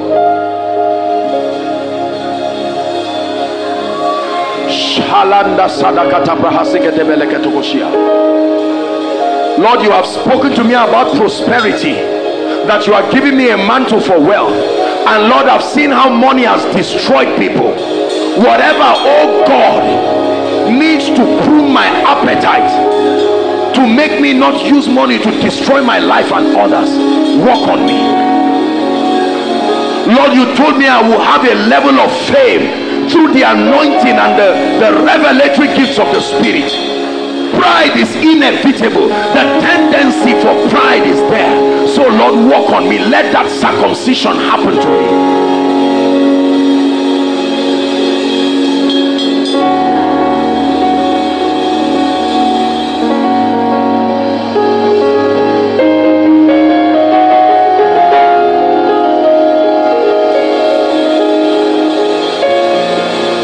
Break me, oh God. Whatever needs to be broken, let it be broken. Whatever needs to be pruned, let it be pruned. Are you praying? Only mature people can pray this prayer. Take away the pride, oh God.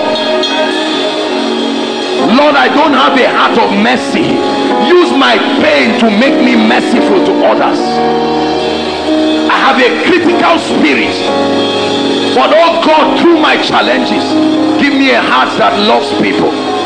I find people who do not hold my viewpoints in life do something in me that grants me compassion, that the next time I hear that something is happening to someone, I will be the first to show love, not to show hate.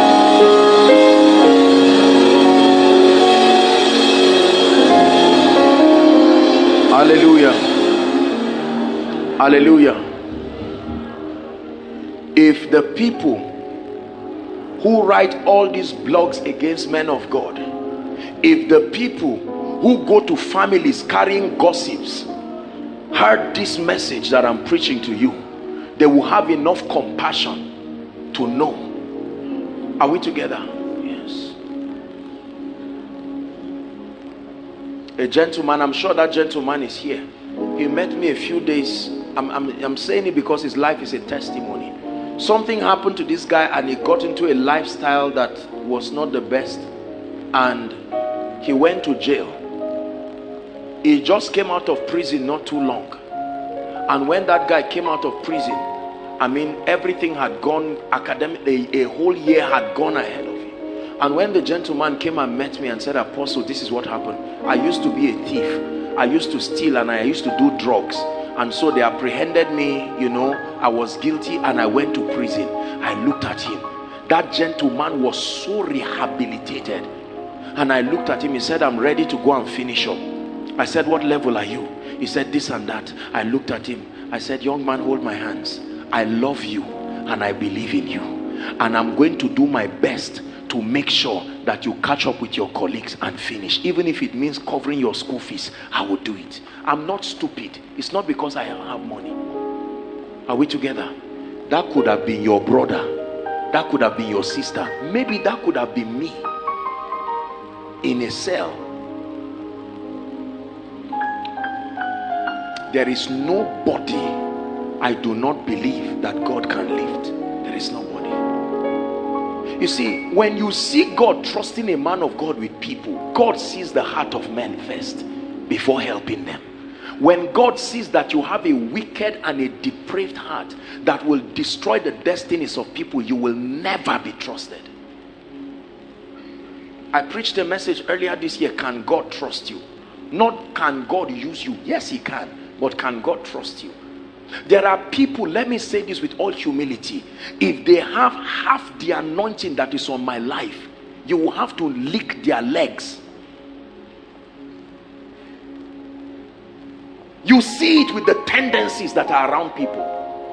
Let me tell you this. I'm going to show you. There are still some points. I don't want to go ahead of myself. I will show you how to curb some of these excesses in your life. If you don't create a system by grace of self-supervision against these things, especially pride. Pride is a killer. It will shred you into pieces and cover you in the dust of impact. And they will know that once upon a time, there was a mighty man. There are many once upon a times. Many alive but dead. I pray to God all the time and say, Lord, please preserve your son. Preserve your testimony. Father, tonight, in the name of Jesus Christ, I pray. Search our hearts, oh God. Search our hearts. Search our hearts. Let this not just be church alone. Search our hearts. And you have granted us wisdom. For many of us who are ashamed of our pain and ashamed of what we are going through, or have been taught that what we are going through is necessarily lack of spirituality, comfort us by this revelation tonight. To know that your voice can still be spoken and heard even through our pain.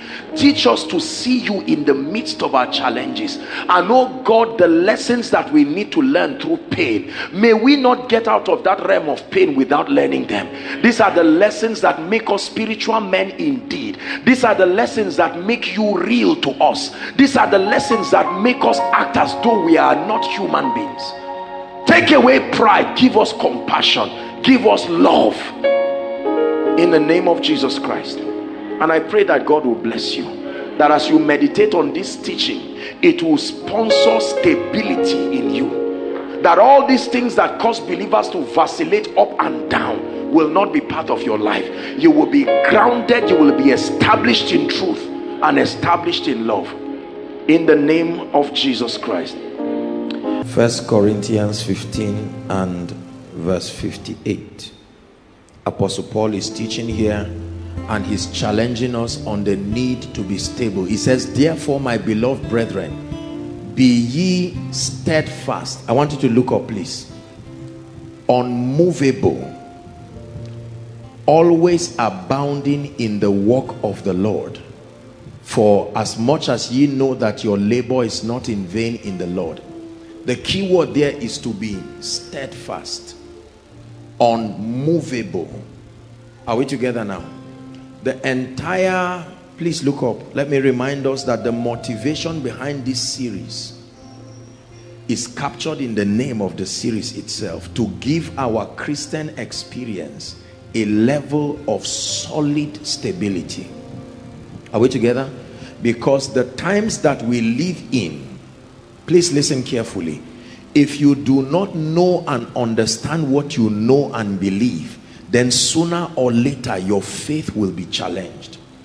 There are people challenging everything on earth today. Everything. People are challenging whether Jesus is really the son of Mary, the son of God, challenging whether it was a virgin birth, challenging whether he resurrected. Many people have proposed that from the resurrection, Jesus went to Europe and stayed there, married there, got old. Now, you would think it's funny until you see the kind of people saying it. If a poor and weak and naive person is talking, you don't listen to him. But someone who has intelligence and influence, when he talks, you must understand that he's supporting whatever proposition with some kind of facts. So the Bible says, be steadfast. There are preachers today, after preaching a line of thought and a perspective about God, after 10, 20 years, they stand on their altars and don't know what they stand for again. Are we together? Yes. We have to be careful, because there are all kinds of teachings coming into the body of Christ. Number two, there are all kinds of teachings that should not go out, that the devil is trying to take out of the body of Christ. And some of them in the name of old school, new school, you know, whatever it is. That means that there is a need, like Apostle Paul is doing here to the church in Corinth, to bring believers to a point of focus and order. It's not enough to be born again. It matters to God that you are stable. Are we together? I watched Ejimi's wonderful son while I was sitting there. I remembered when the gentleman was trying to walk. It was such a struggle. He will walk 1, 2 and fall down. Sometimes I want to help him and the father will not even mind. He says like that, they will be strong. And now that gentleman is walking and not even thinking about what he's doing. And I said, wow, this is my message. Stability. It's all right to rise and fall, but not forever. You can't continue to stand up. If a 5-year-old child, listen carefully, tries to stand, tries to walk and falls, you know there's something wrong. How many of you have seen a full-grown adult have a problem with stability? Doctors are here and they will tell you something is wrong. And this is what we want to correct. Are we together now? Because you see, in spiritual things, physical age is not necessarily a determining factor. You are going to hear people, young and old, some of them your parents, come up with perspectives that may be sociologically acceptable, but let me tell you the truth, is largely antichrist. Do you know why many people, we are going to continue, I'm just giving a little preamble for tonight's teaching. The reason why there is a lot of instability in the Christian walk of many people is because there was never conviction from the first place. I can believe a lie for donkey years, or because I am part of a system that believes that lie, and there are benefits I get from that system, I usually will not question it. Are we together now? And we camp around some of these things, and the devil is destroying people. Look at the shock at which people are denouncing their faith. And it's okay for members, but where men and women of God, a man who has represented a spiritual voice to territories for many years, all of a sudden gets up and now says, for instance, gay is right. Are you getting that now? Or sits down and then comes up with some scripture and says this is this. There is need for stability. Otherwise our children are in trouble. We are going to teach them nonsense and rubbish. Ask these little children some of the things they are learning in school. You will be surprised to hear what they are teaching them. Are we together? And just because, you know, I love the body of Christ, but just because a man goes to church does not mean he's growing spiritually. In today's world, going to church is not enough, because church is many things today. Are we together now? People were doing well before they started going to certain circles. It was in those circles their lives got into a level of confusion and nonsense. It is church, for instance, that have made people to beat and drive their wives. It is church, for instance, that have made people to even sacrifice their children. We must be steadfast. There are things that require correction. There are things that require applauds. There are things that require preservation. Are we together now? Be steadfast, immovable. So we said that it matters that we are grounded and productive in our Christian lives. It is lack of spiritual stability that has produced a lot of imbalance and spiritual vacillations. Today we are loyal to this school of thought. Tomorrow we are loyal to this school of thought. Next week we are loyal to this school of thought. The Bible says even if another angel gets up and preaches another gospel, he said let him be accursed. That means angels can preach, and if they can preach, they will preach. The same way people have received different things. And then one of the reasons why this series, I believe, is very important is to be able to create boundaries for this appetite for spiritual knowledge and rhema. There has never been a time in the Christian faith where there is hunger. We want depth, which is all right. I mean, we just want to dig deep. We want to search every Greek word, every Aramaic word, every Hebrew word. We want to read every book, find out together. All of these things. There must be a system that guides people. Otherwise, we are going to get into trouble. I have heard preachers preach over the years, and by the privilege of the apostolic office, I have consulted with many materials, even extra biblical materials, not for the purpose of error, but to be able to understand the spiritual sphere. And I've had a lot of messages I can almost quote verbatim. I know the book. This man has read this book. This man is preaching from this article. This woman is talking from here. It is one of the reasons why God grants you the privilege to be vast in your knowledge, so you can know where error can come from. Are we together?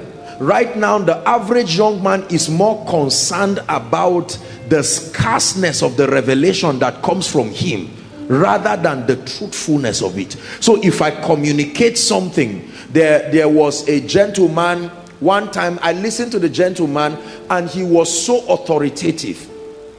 He claimed he was one of the incarnates of the old prophets. So I ordered his materials. I ordered lots of his materials. He's the young arrogant guy like this, and I ordered the entire materials, not for cynicism. I wanted to go through it. And when I went through everything this guy wrote and what he proposed as the correction of the Bible, I said, wow, this gentleman is in trouble. He needs deliverance and he needs it fast. Are we together? I have read books that I opened the page and I can tell you they copied it from one zodiac book, one stargazing book. There are many things done in the body of Christ that the origin of that operation is Scientology. Some of it is spiritism and mysticism. Just because God can be a mystery does not mean that anything mystical and spooky is God. Is God speaking to us now? Because we must be careful as we taught the, and you know, sometimes we men of God, in the name of prophetic instructions and in the name of anything, we just do all kinds of demonic things. And especially because many Christian circles around Africa and Nigeria have come from a foundation of tradition. You know that the Christianity in Africa is largely, it has a little touch of tradition, which there are wonderful sides to it. In our songs, we dance, we sing, but there are certain practices that are truly rooted in witchcraft. Number two, there are people in the Bible who were genuine servants of God, but at certain points in their lives, they operated by spirits that were not of the Christ. Just because they were people of God, but the operation within that context was not of God. There are all kinds of things in this Bible. That's why you must be guided. You will read this Bible and you will see principles of witchcraft in it. That's why you can enter a herbalist shrine and see a Bible there. He can open it and read this chapter, this verse, this. But it doesn't mean. Number three, it also does, don't write, I'm still on my preamble. Just because a spiritual operation produces result, listen, just because a spiritual operation produces result does not mean it is of God. Are we learning?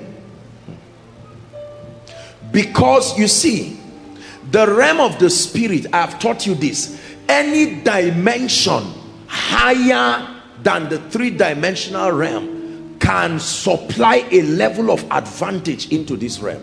There are people being caught up in the spirit every day and every time, and they are not getting caught up necessarily by the power of the Holy Ghost.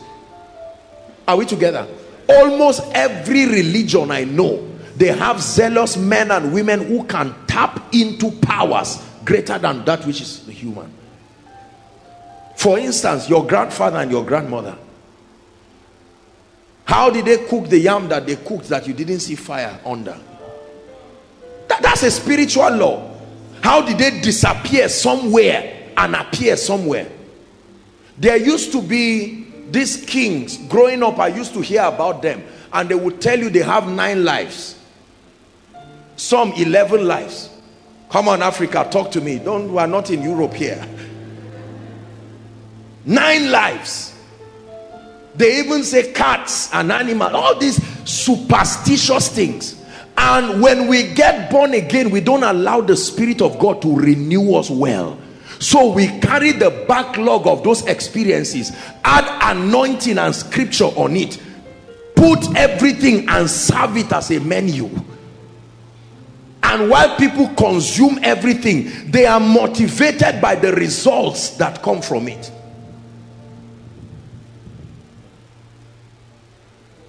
Spiritual stability. We need to be grounded. Do you know why? Because error can intimidate. Someone can stand in error and intimidate you and make you to leave everything that is the epicenter of your conviction. Most of us, now I don't mean to insult, but a number of us here, I presume, are not well traveled, both within the country and outside. This is why we have not seen the framework of the kind of challenge that can come over our Christian experience. One of the blessings of exposure is that it opens you to other territories alongside the socio-cultural context of the people. There are lands that you go to that is 2% Christians, and you will be surprised to hear what these people know about God, what they know about Jesus Christ. Till today, there is still argument on the body of Christ as to the correct formula for getting born again. You see that? There are many people who say they are born again and they are not born again. It's true. You don't wish getting born again. You don't hope getting born again. You don't assume you are born again. You don't inherit getting born again. There is a principle. And today we have people, we have ordained people deacons, we have ordained people pastors, we have ordained people, we have given people churches to handle. Yet those people themselves, ask them, what is your salvation experience? And the person, what kind of stupid question is that? Do I look like a sinner? You see, the person is clearly telling you, I don't even know what this thing is. Yet, that is the head of evangelism. Just because people go with a placard and sing songs and use the loudspeaker doesn't mean they know what they are doing. And it's the reason why many believers are frustrated, because many years of lying to yourself, you will get to a point where you say, I'm tired. Look at our children now. They hate church, they hate God. Do you know why? Because they've been asking questions since they were babies. We refuse to answer them. Unfortunately, they don't have the kind of loyalty we have. Growing up, for many of us here, you didn't ask for why, you just obeyed. If they give you money, bring it to mommy. You don't say, mommy, why? It's my right. They will beat the living daylight out of you. So if you just obeyed. But you ask a little child now, baby, you should give me. Say, why? Uncle, why? My teacher said every time they should ask why. Welcome to a generation that needs answers. And let me tell you, we are not going to continue moving religiously by faith. We need a very spiritual and intelligent conviction to support our Christian walk. If you're with me, say amen. Amen. Hallelujah. Men of God send me text messages every time, and sometimes they are like, Apostle, how do you do it? I've preached every message I know. I've done my best. I've read every book. I've preached every series. I've preached every whatever. I've done everything. I'm tired. I literally have to open my Bible few minutes to service to check, what have I not said before? Is it Matthew 6:33? Is it Revelations? What will I not say? That's why people just shop messages and bring and preach. Something is wrong with our conviction. Spiritual stability.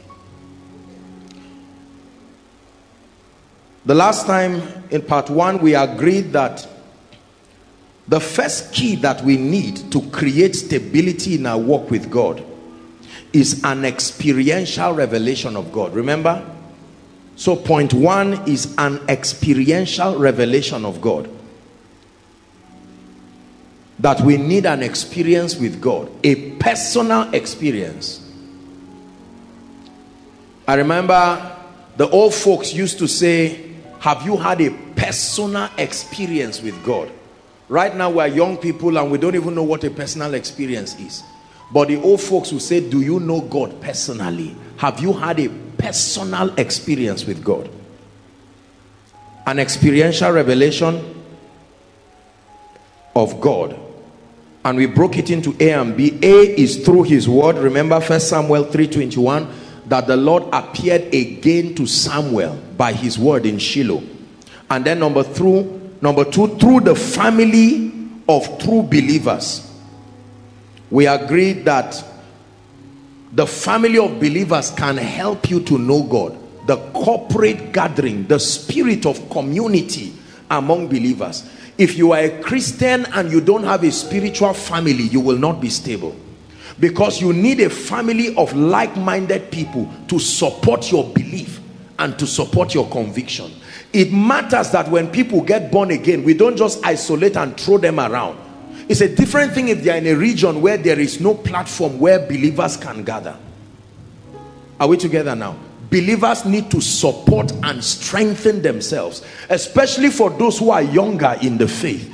They must come in the midst of those who God has helped to gain some stability, so that they can watch their life, they can watch the way they are growing. It's not just a principle that works for your Christian life, it works for everything.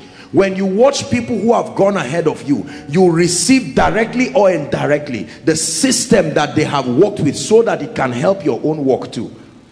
So number one, through his word. Number two, the family of believers. Number three, through your pain and challenges. That our pain and challenges are gifts. Now I know that this is not an aspect that many of us like. It's a very touchy aspect. Don't talk about pain, don't talk about challenges. But I tell you honestly, I don't believe that God afflicts people. I don't believe that God causes pain and this. But one thing I know is that God can take advantage of every situation in a believer's life to teach him something about God. Are we together now? Yes. Our pain and challenges cause us to need God and to prioritize him.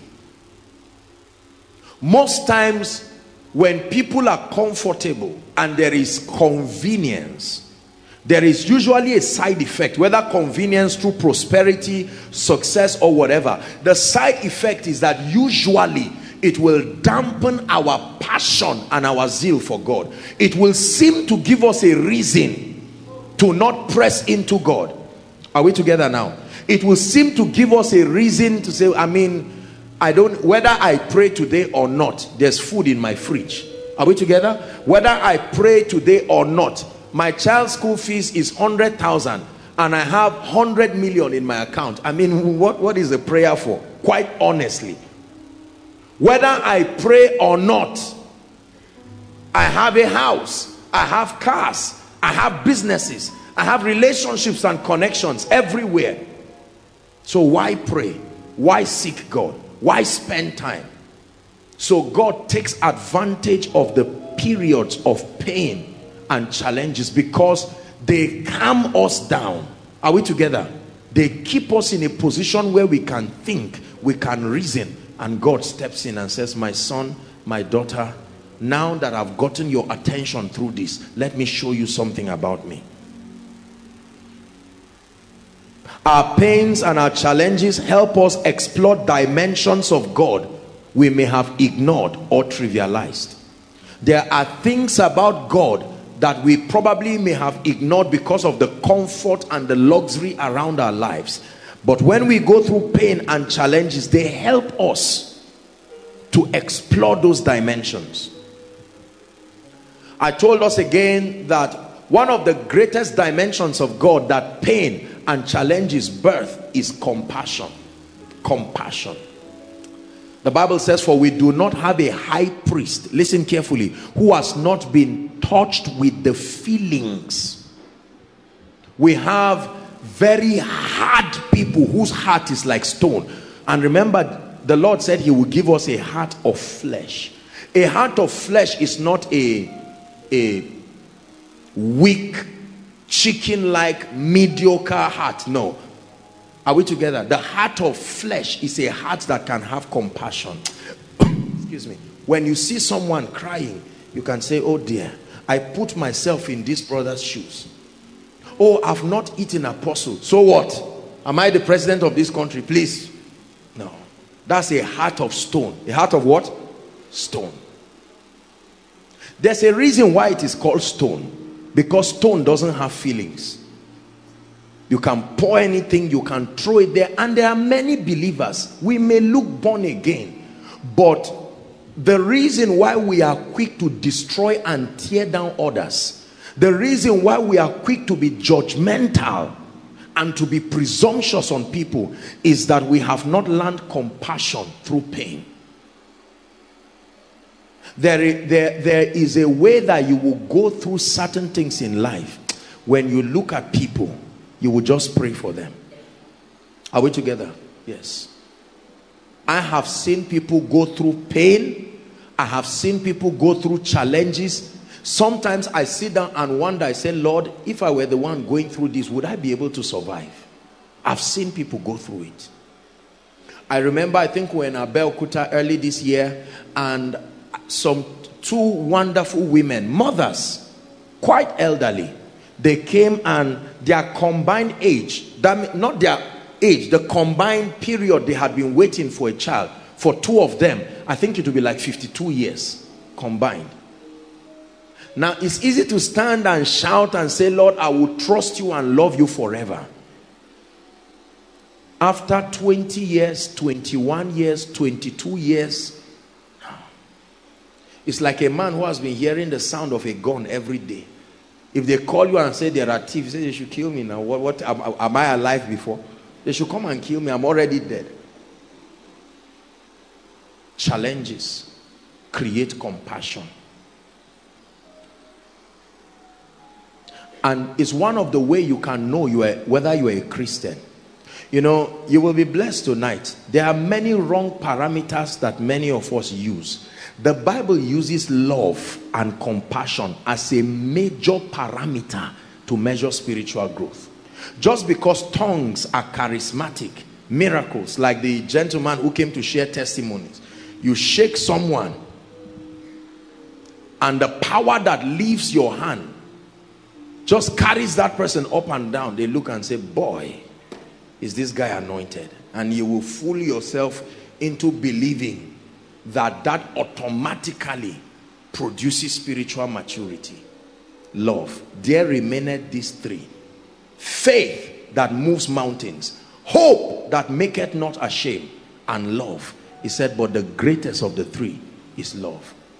The day Jesus will come, we'll be surprised, because those we may think that will stand just because of our charismatism, you will find out that one old mama who cannot speak English, one woman who nobody ever invited, will be the most spiritual based on God's rating. Lord, what did this woman do?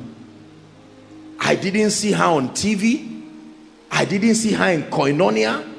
In fact, I saw Apostle Joshua Selman praying and laying hands for her, and I saw her falling down. And God will say, compared to Apostle Joshua Selman, it's like the sky and the earth, the spiritual levels. If you want to know God and you want to be sincere, listen to this thing I'm teaching you. Are we together? An experiential revelation of God. You must go back crying and say, Lord, give me an experience of you. I want more of you. You've forgotten the song. I want more of you, Jesus. The more I know you, the more I want to know you, Jesus. More of you. It says, in the year King Uzziah died, I, Isaiah, saw the Lord. I saw the Lord. I saw the Lord. This is a man I've been representing. Oh, I've been standing for God. I love God. But in chapter 6, when Isaiah saw the Lord high and lifted up, he said, I am undone. I am a man of unclean lips, and I dwell amidst a people of unclean lips. God would have said, that's too much. That's too much humility. He said, carry the coal and touch his mouth, because it's true. And then he says, whom shall we send? He said, here am I. You've heard that message. This guy had been doing ministry for many years, but now he's saying, send me. So who sent him? It's amazing how you can be doing your thing, claiming you know God, and God is just sitting down there claiming that you know God. I know everything about God, and God is saying, well, you may know me, but I don't know you. It's like saying you know Bill Gates. Does he know you? More of you, more of you, more of you, Jesus. More, sing more of you, more of you, more of you, more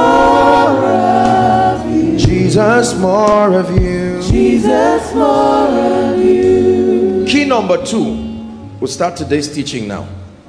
The second key that creates stability in your walk with God is establishing foundational values that reflect your convictions about God.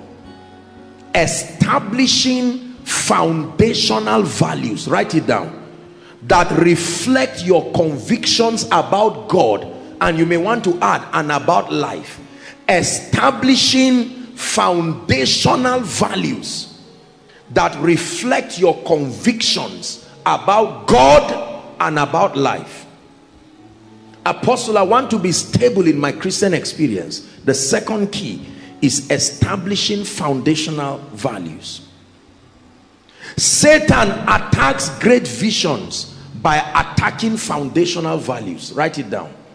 Please write it quickly. Values. You will never be stable in your Christian life if you do not create values around your life that reflect your beliefs. Values around your life that reflect your convictions about God.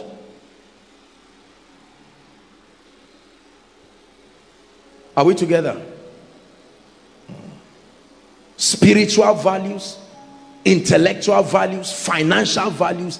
There must be values. This is where I believe that many believers innocently may be missing it.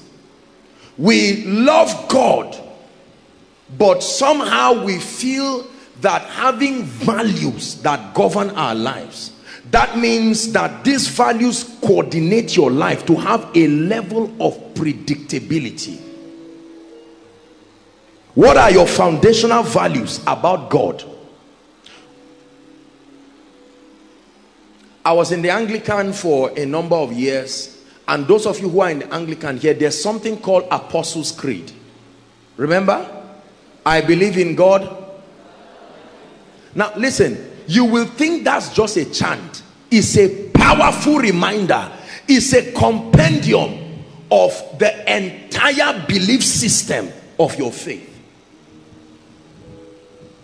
I know that sometimes we can make rituals out of it, but now with understanding, you are stating what you believe.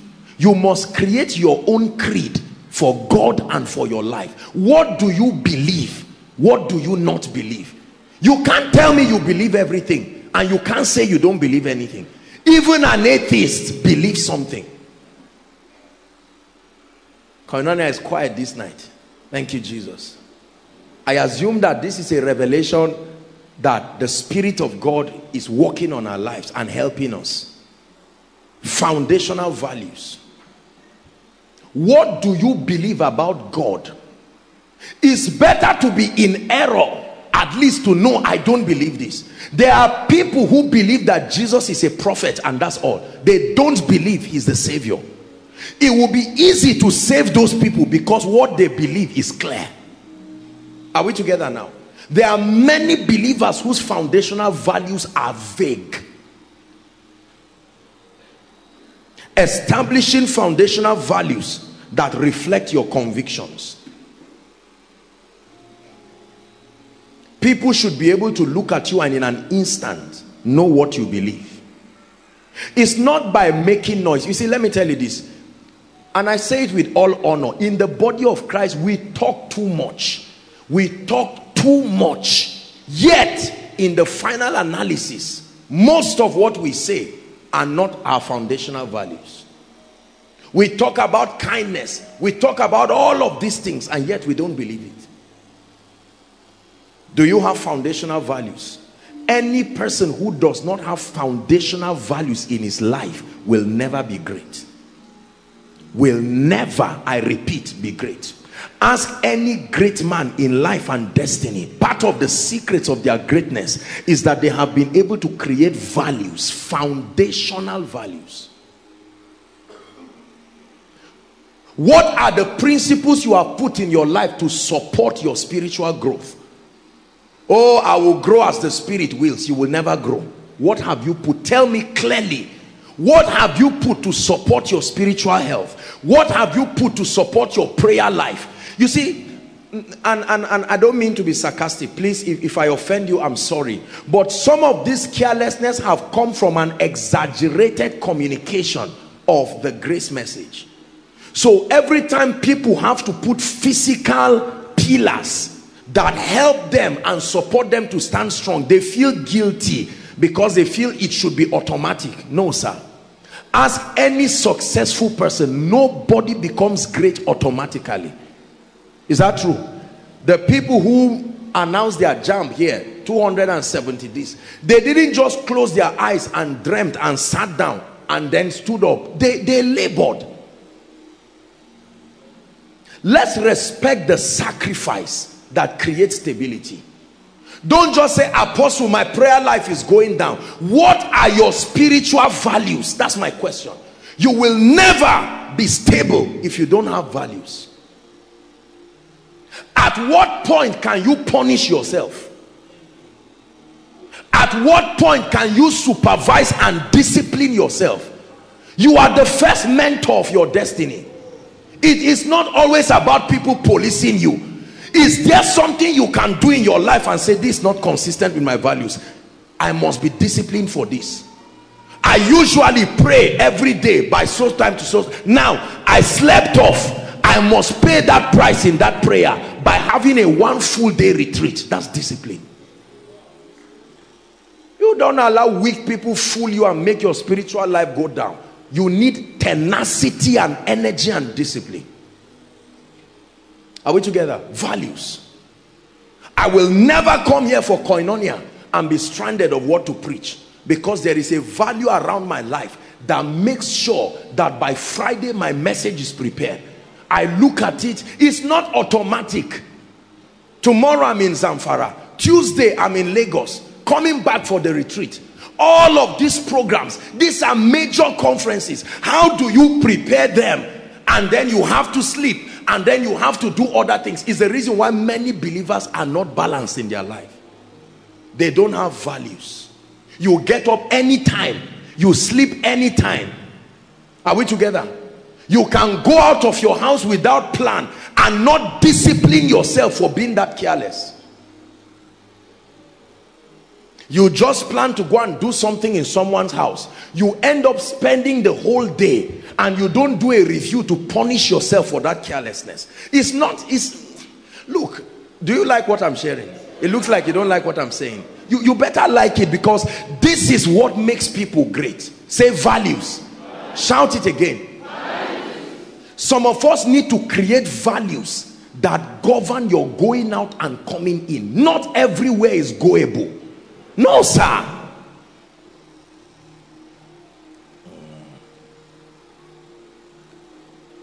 My friend has birthday somewhere. Is my friend. Will you die if you don't eat the cake? Can they cut your own and keep for you? We have this carnality that make us believe that until you go and establish your presence everywhere. Values. A married man gets up, leaves his house in the morning, returns back by 12 o'clock, and no explanation to the wife and children. Where did you go to? What is your business? Am I not your husband? No, sir, you are indisciplined. No, sir, you are indisciplined. If I don't have anything doing outside, you will not find me outside. No way. You see, it's lazy and unserious people that have all the time to spare. Do you know, sometimes, in all honesty, I tell you this, sometimes I sit down by morning, and before I finish preparing all my, it's already evening, and I'm wondering, my God, it's already 10. I can be in a position from morning till maybe I'll just get up to ease myself or do something.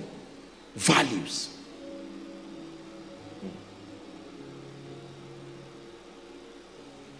I'm going to have the devotion. What time? There's no time. So there's no system of creating discipline. You get up by 5 o'clock, but you don't have a value in your life for when to seek God. Are you getting what I'm saying now? Even the reading of the Bible, there is no system. You just say, okay, today, guy, 1 Kings 13. No, this, I don't want anything that will scare me. Where is Psalms? Psalms for his message. You look for a simple 4-verse Psalms and just read and wonder why you are not growing. Why should you be surprised that you are not growing? How many of you have seen some of these evangelists that preach in the park?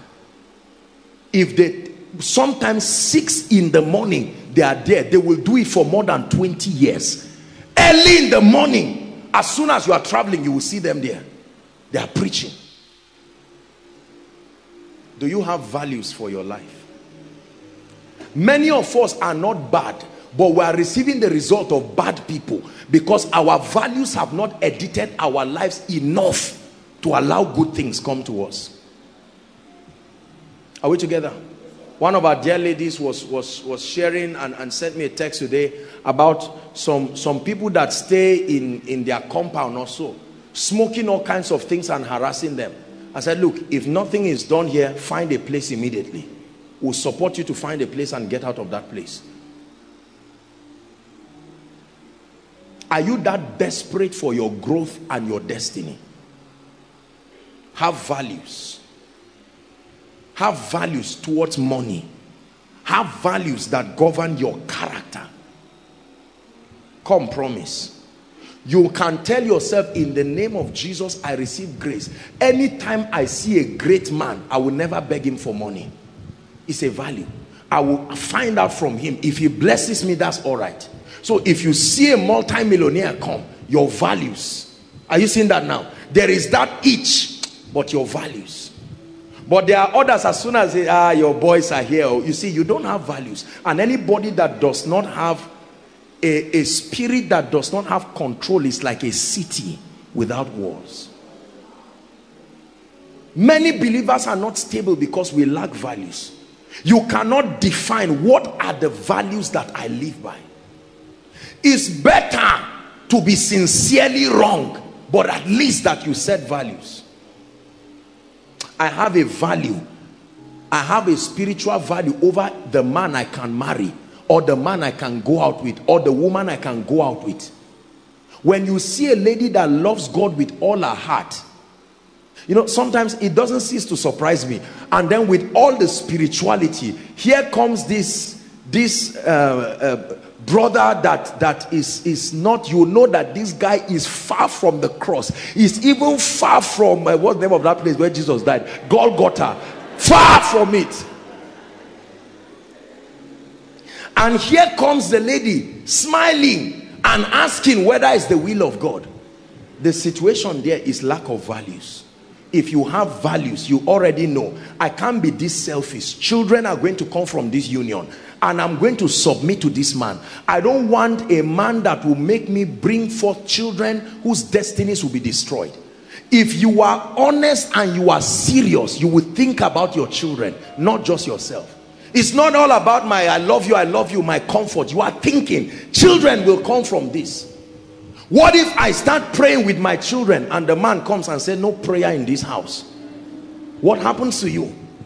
We now begin to blame God. Say values. What of friends? What is your standard for having friends in your life?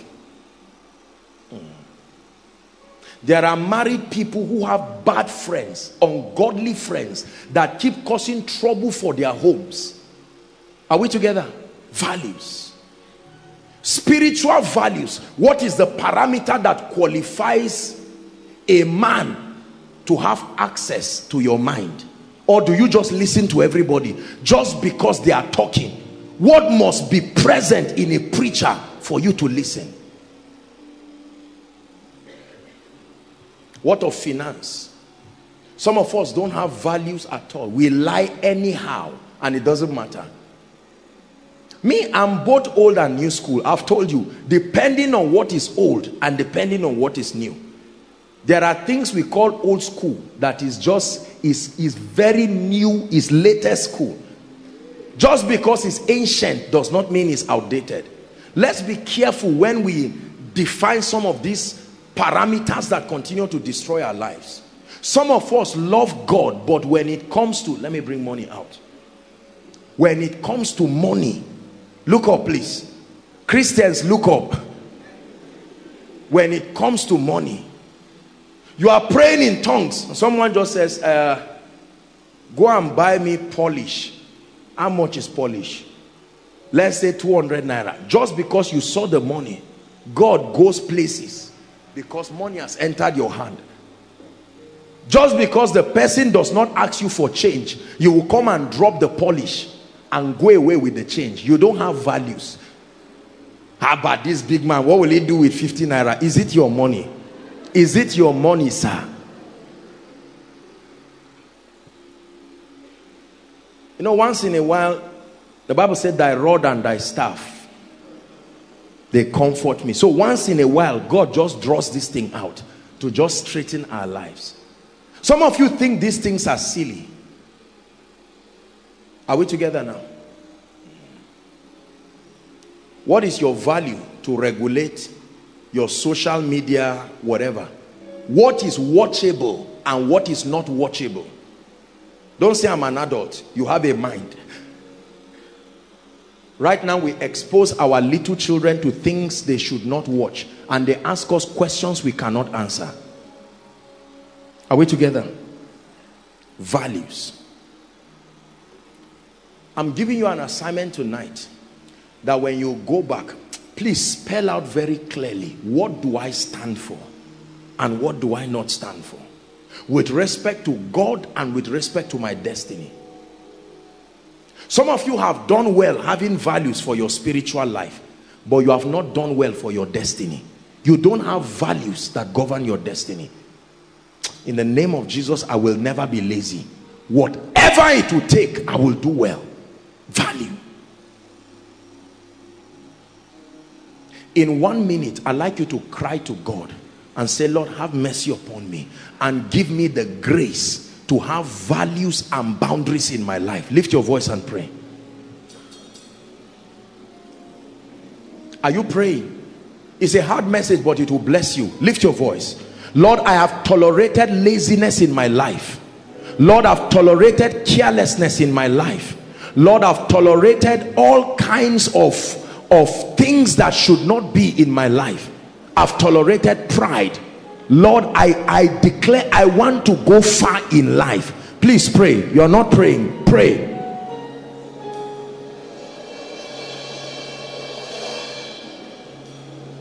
Oh, Apostle, but I'm all right. I'm holy. I don't sleep around. I don't drink. I don't smoke. What of the values of character? The values of empathy? Please pray. It's the reason why some of us have never risen. You have never seen a need to discipline yourself because of carelessness. You must be able to have a way to say, sit down. This is not right. This is good. I have to discipline myself. I spoke rudely. No, one of my values is honor. I lost my temper and I spoke rudely. I demand, even without supervision. Lord, I receive grace to supervise myself. I receive grace. I receive grace. Are you praying? I receive grace. Shalabakata bradakete baladaba. Jakate kata barakato sopariakata. Spiritual values, intellectual values, that I will never go to bed till I've added something to my mind, is a covenant that you make with yourself. It's a core value. No matter how sleepy you are, you wake up and you say, I must improve myself every day by self-supervision.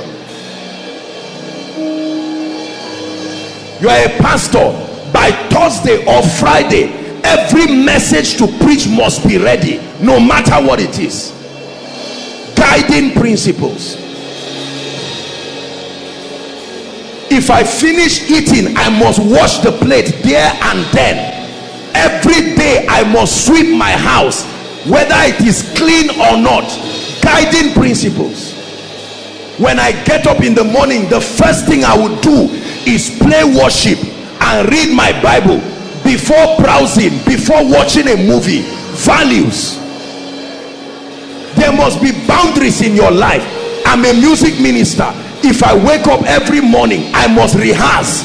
No day will go without me rehearsing, because I'm going far. I want the nations to bless me.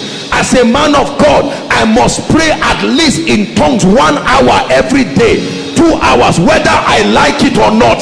It has nothing to do with whether I'm strong or not strong. I may be sleeping, I will carry my mattress outside. That 1 hour I must cover it. I will put an alarm clock and pray. I must study 5 chapters every day, 1 chapter every day, come what may. I discipline myself. Please pray. Lord, help me to set values in my life. I'm tired of living my life anyhow, praying anyhow, visiting friends anyhow, watching anything anyhow. There has to be boundaries in my life that coordinate me for the purpose of greatness. It says, every man that strives for mastery is not crowned except he strives lawfully. You will never be great being careless. Hallelujah.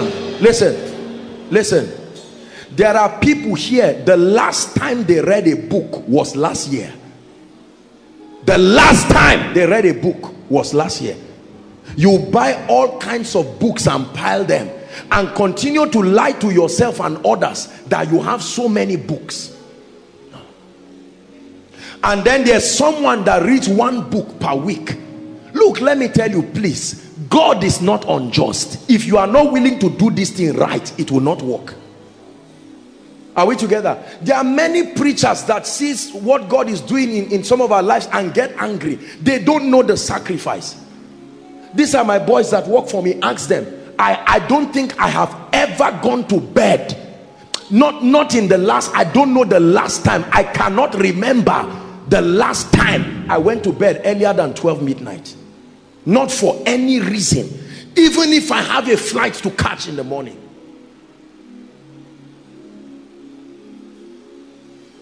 Please, let's not mock ourselves. They say uneasy lies the head that wears the crown. If you are not willing to pay the price, don't insult those getting the result, because God is just. He's rich unto all. Are we together?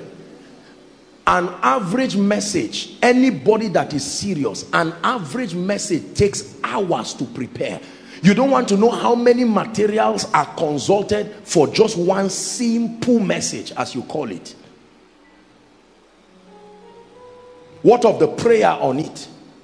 Oh Lord, bless your people. Oh Lord, increase your people. A friend was trying to call me this morning. I told him I'm praying. I will call you when I finish. I finished around afternoon and I called him. He said, since that time? And I told him, I said, what do you think the anointing is? A charm? What do you think the anointing is? A charm? I considered getting a chef years ago, but I said getting a chef will be a waste of time. How many times do I eat in a day? I would just be giving free money to someone and cooking food and wasting it. But how many times do you eat in a day? 4 times in the morning, between morning and 12. Another 5 times. Someone has to really tell you the price of greatness so that you will see and know. And if it's too scary for you to get there, then respect the person who gets there. Because we have dishonor for success in this nation. We see people pay such huge price and we trivialize it as though they were just lucky. You are just lucky to be anointed. You are just lucky to have a crowd. You are just lucky. It's just that God just gave you intelligence. There is a price. Jesus was anointed with the Holy Ghost, but he still went about. He went about. It was the doing good that was the anointing. The going about was his strength. He went about. That's why many people have a lot of spare time, no values. They sit down morning till night gossiping, more talking about politics. Then they move to men of God. Then they move to farmers. Then they move to what is happening in the north. Then they move to Boko Haram. It's 5, no food today. And that's how they spend their day. And before you know it, there are children around you. asking you questions. Mommy, why are we like this? He says it's the will of God. No, sir, it's not the will of God. If you are a man of God here and your life is not on fire, there is an explanation. Don't you ever say it is the will of God. Find out the price it takes to be great. There is a price. You want to be stable in your spiritual life? The price is establishing foundational values. There are things I must do every day, no matter what happens. It doesn't matter whether we are fasting. It doesn't matter whether there is koinonia. It doesn't matter whether I'm traveling the whole day.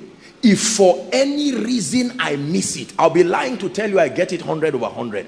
But if I don't get it, I pay that price. I will pay that price. If I have a time for prayer and for any reason, I'm a night person because I like a lot of, it's been like that the way God trained me. Most of my prayer is in the night. You can live with me for 1 year, and except God chooses to, you may never, maybe it's just the sound you may hear, but you may never really catch me. You will think I don't pray because I love the night. Everything that can distract has gone. I off the light and pray with all my heart.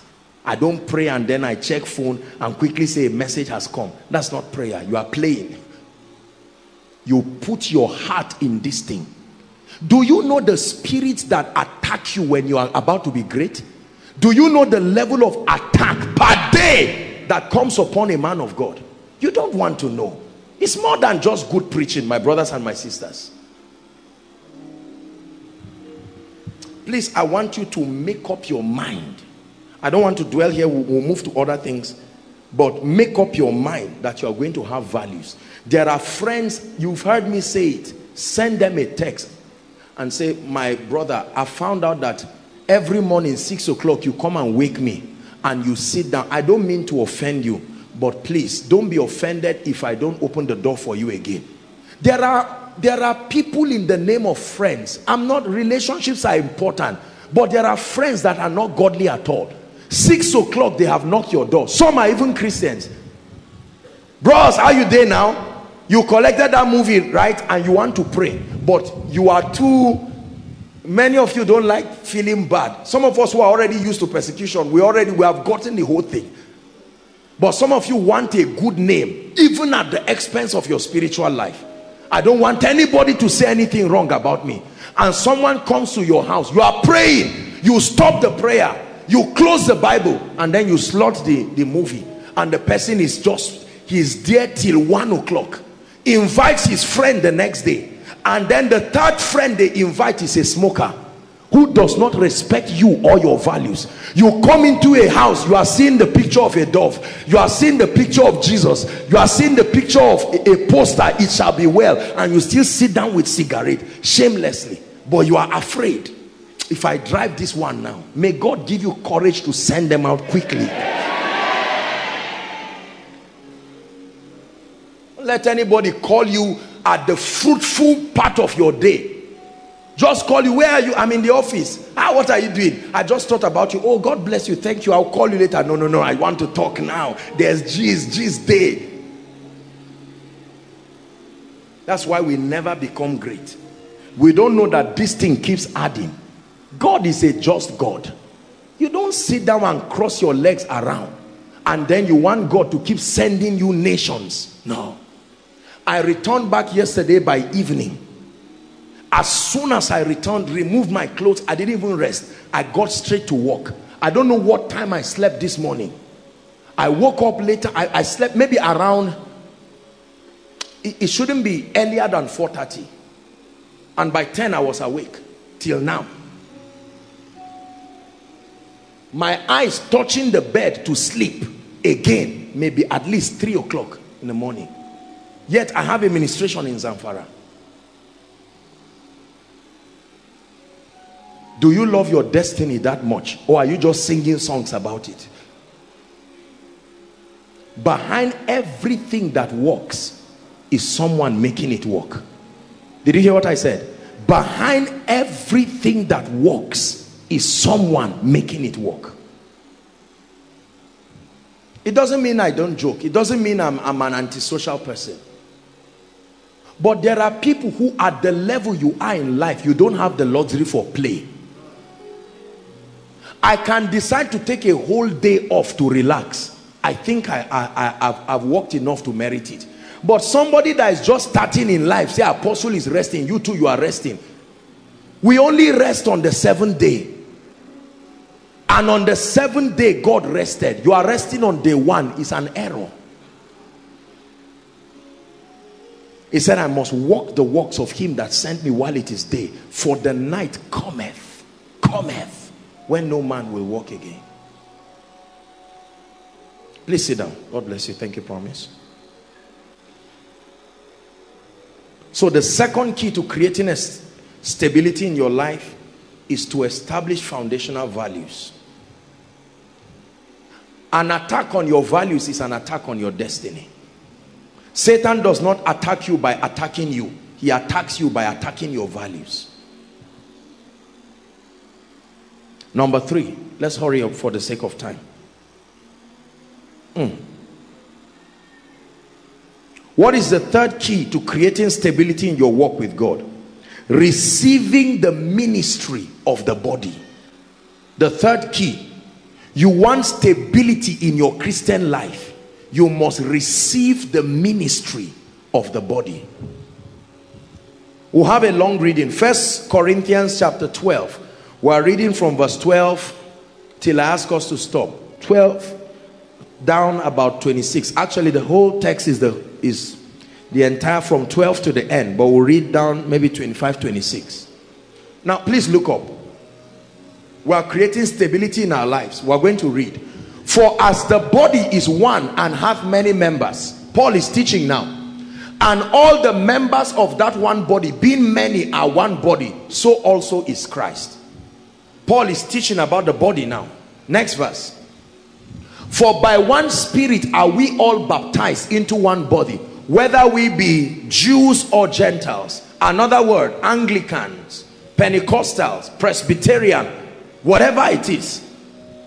Whether we be bond or free, we have all been made to drink of what? One Spirit. Say one Spirit. It's one of the foundational doctrines, the doctrine of baptisms. One Lord, one faith, one baptism. For the body is not one member but many. Now, Paul is teaching something here.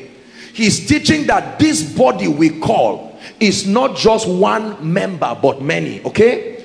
If the foot shall say, because I am not the hand, I am not of the body, is it therefore not of the body? He's asking a question now. And if the ear shall say, because I am not the eye, I am not of the body, is it therefore not of the body? If the whole body were an eye, where then is the hearing? Powerful. Paul is an intelligent man. Imagine if the whole world was koinonia. You would think it would be excellent. If the whole world were koinonia, where will be the Miles Munros that will receive the teaching and the revelation of the kingdom from? Let me tell you this. One of the manifestations of error and pride, how you know you have deviated in a way that demands deliverance and repentance, is indoctrinating yourself to believe that your ministry or your person is a sufficient representation of all that is needed to present the fullness of Christ. Any man, any woman, man of God, businesswoman, whatever, if you ever conceive that thought, it's a sign that your life is under attack.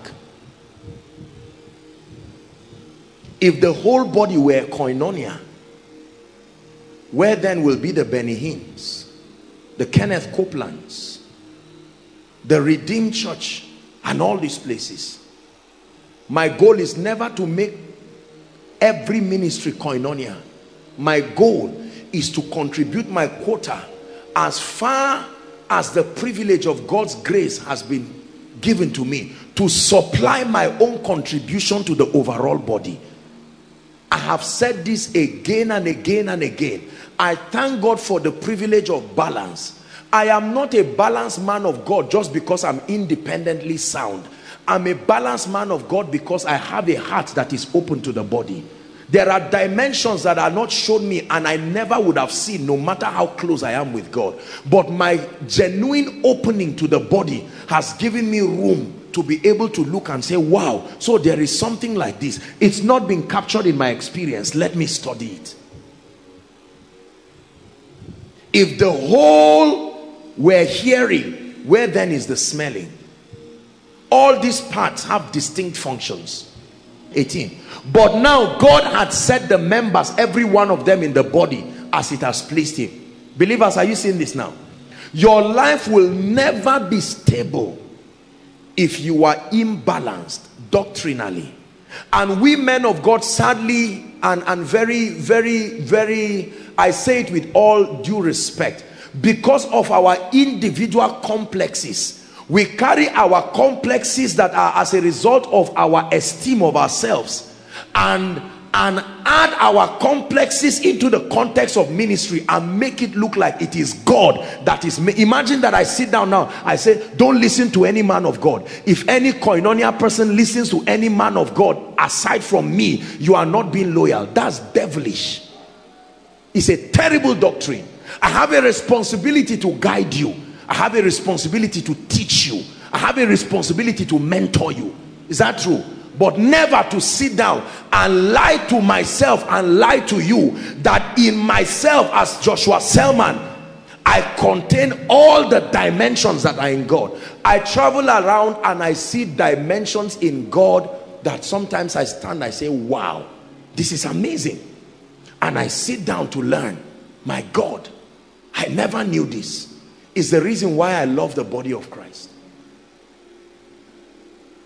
Don't carry that bias that just because it is not your church or it is not your pastor, every other person who is not you is a devil. And many men of God, we are victims of this. And the danger is that we are subconsciously raising people after that paradigm. We're talking about the church in Nigeria. I think it was with Ejimi some weeks, remember? And we're discussing, and I was sharing with him how this baton of ministry came down right from the Samuel Ajayi Crowders. And I was just showing him the spiritual history of the church in Nigeria to this present time.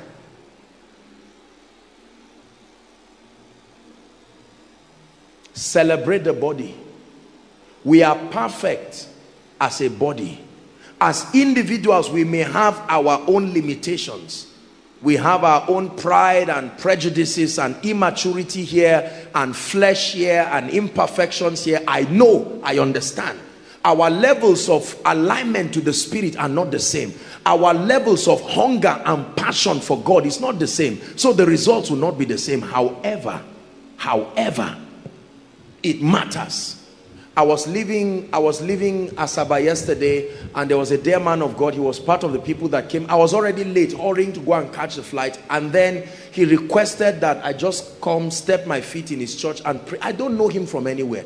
And I said, oh dear, this man, let me do my best and at least stand and pray for him. I know what God has put in my own life. I know what will happen to his church when I pray for him. So it's not just because I am anointed. I know that his church will never be the same.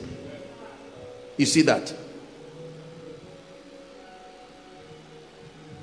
One of the reasons why I love Dr. Miles Monroe, you hear me talk about him so much, not just because he's the one who mentored me in the area of the kingdom, but when I started out in life and ministry, I wrote letters to several men of God. Now, I'm not offended. I'm not saying they are bad. Because you write a letter to me, I may not even get it. It's not the best, but I mean, I do my best to make myself accessible, but sometimes it's just not possible. So I totally understand. It's not from a standpoint of sarcasm. I wrote letters to several people, several ministers, just telling them my encounters and just trying to leverage on them to make sense of my life for me. And there were different versions of replies, I believe, but Miles Monroe wrote me handwritten, and encouraged me and shared certain things, signed it with his own signature and sent it from Bahamas to Zaria, and I got it. I said, Lord, I want to be like this man. Whatever will make a busy man like this, the largest church in Bahamas, a pastor of pastors, an advisor of presidents, to have the time to send to a young guy trying to gain his balance spiritually. That's the reason why all these prayer groups and fellowships and the young people, some of you here, every time they come and say, Apostle, this is what we are doing, it doesn't matter whether they are in error or not. I love them and I embrace them. Because when I was at that level, there was no one close enough. Everybody who could listen were too far. And then they continue to say young boys are rebellious. But who is the person that can listen and can pat their back? There is no group and no association and no group of gentlemen and women that I will not love them and hug them. If there is something that needs correction, I'll say adjust this, and just love them and bless them. I made up my mind that as God lifts me, I will never be too far that I cannot bless and help the people coming. You must receive of the body. And if they were all one member, where were the body? We're reading to verse 26. Let's hurry up. But now are they many members, yet but one body. Everybody say one body. Say it. One body. Many members. And the eye cannot say unto the hand, I have no need of thee. Nor again the head to the feet, I have no need. Imagine if God started doing all those encounters, producing dramatic encounters. I was seeing the saints of old, having visions with them. Yet I was poor, I was broke, and everything I did was poor and was broke. Imagine if those anointed in the body to supply that dimension, I rejected them. That rejection would have reflected in ministry today. It would be an anointed ministry with baskets all around, forcing both your neck and your hand to cough out every money in your pocket. Today we are able to walk in this level of integrity by the grace of God because we have received the supply of those dimensions. I never started my journey with God knowing anything about finance. It was the spirit life, encounters, visions, dreams, the word, prayer, faith. I mean everything. Just throw yourself spiritually. Anything that had to do with excellence, administration, leadership, I didn't know anything about it. But bless God for the body. Bless God for the body. Nay, much more, those members of the body which seem to be more feeble are necessary. There are ministries in the body that are not on TV. There are ministries in the body that are hidden and silent. And the Bible says those ministries are also important. And those members of the body which we think to be less honorable. Everybody say less honorable. Say it again, less honorable. Look up, please. This bottle of water was kept by someone. Imagine that your assignment on earth is to always keep water for Joshua Selman. You will look and think that just because this is not, you are not shining. So you see the guy who is holding the mic and preaching and talking. I'm shouting right now and somebody is falling under the anointing outside and say, wow, this guy. We can think based on human parameters and our ways of measuring things that the person who is doing this ministry is of lesser honor. No. Hear what the Bible says. Upon these we bestow more abundant honor, and our uncomely parts have more what? Abundant comeliness. That means your heart that you cannot see can stop your leg that you can see from walking. Your brain that you cannot see. Have you seen a madman whose body is complete yet he's mad? Because something that should not be touched in his head was touched. Say amen. Just because one molar has a problem, an adult, it will force your eyes to shed tears. It will force your legs to run around because you are worried just because one tiny teeth has a problem. That means there are ministries we are ignoring in the body. What this woman who has just a small prayer house, she just prays for people and writes the names of men of God. Let's leave this suffer-head woman. Let's go to Koinonia where things are happening. And you leave the woman. Whereas you don't know Joshua Selman is standing today because that woman is kneeling down. You see that? Oh Lord, help him. let the revelation be fresh upon him. Lord, help him. There are people who pray for me as a ministry. I'm not talking, they believe they are called by God. Thank God for the prayer department. But there are people, I know some of them, they believe that their assignment in life is to intercede for me. And I don't joke with those people. When people send me a text and say, Apostle, I just prayed for you, no matter how busy, I do my best to, at least, if I cannot sow into their lives, I cannot pray for them, or I pray back for them, or just try to do something to make them feel honored for what they have done. 24, for our comely parts, sensitive parts, have no need, but God had tempered the body together, having given more abundant honor to that part which lacked. 25, that there should be no schism in the body, but that the members should have the same care one for another. Prayer ministry, care for the prosperity ministry. Prophetic ministry, care for the apostolic ministry. Are we together? Leadership ministry, care for the man of God who all he knows is how to heal the sick and preach. He doesn't know how to put an excellent organogram. Make your ministry available, provided he's ready to receive it. The Bible says, but as many as received him, meaning he can be rejected. There are churches you go to, you see the power of God, but there's a lot of misbehavior. I can be preaching now, Sam, come. I can be preaching and a member will just run and come and touch my head and go back to sit down. What kind of indiscipline is that? Are we together? All in the name of excitement. No, the house of God is not a cinema hall. Neither is it a place for movies and circus. It's a place where lives are changed. When you see that, it doesn't stop the power of God from flowing, but you will know that a dimension of the ministry of the body has not been received. Or I'm preaching and someone squeezes 1,000 naira and throws it to me. Is that how to sow? Is that how you sow corn? You sow corn with respect and dignity. Ask any farmer. You throw maize like that, you don't come after 4 months to get a harvest. Say, in the name of Jesus, I receive the ministry of the body of Christ. Say, in the name of Jesus, I love the body of Christ, and I receive the diverse ministries of the body. Let me advise every man of God here, you are a pastor, you are a spiritual leader of any sort. Never use your pulpit as a platform to tear another man's ministry.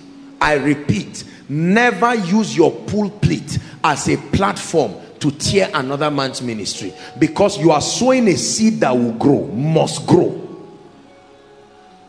I don't want anybody talking against me and talking against anybody serving here, and I will not sow that seed. I will challenge wrong doctrines, but I will never find myself stand and tear down. See, imagine for instance, just come, Sam. Imagine that these guys are laboring and doing their work, and just because of 1 or 2 mistakes in their lives, I just come and push everybody aside to show that I am Joshua Selman. I'm destroying them. What does this guy go and tell his wife? Our ministry is going down. Why? Joshua Selman tore down your ministry. This guy, I tear people down and I stand. You don't have to cut the head of people to show you are tall. If you are tall, you are tall.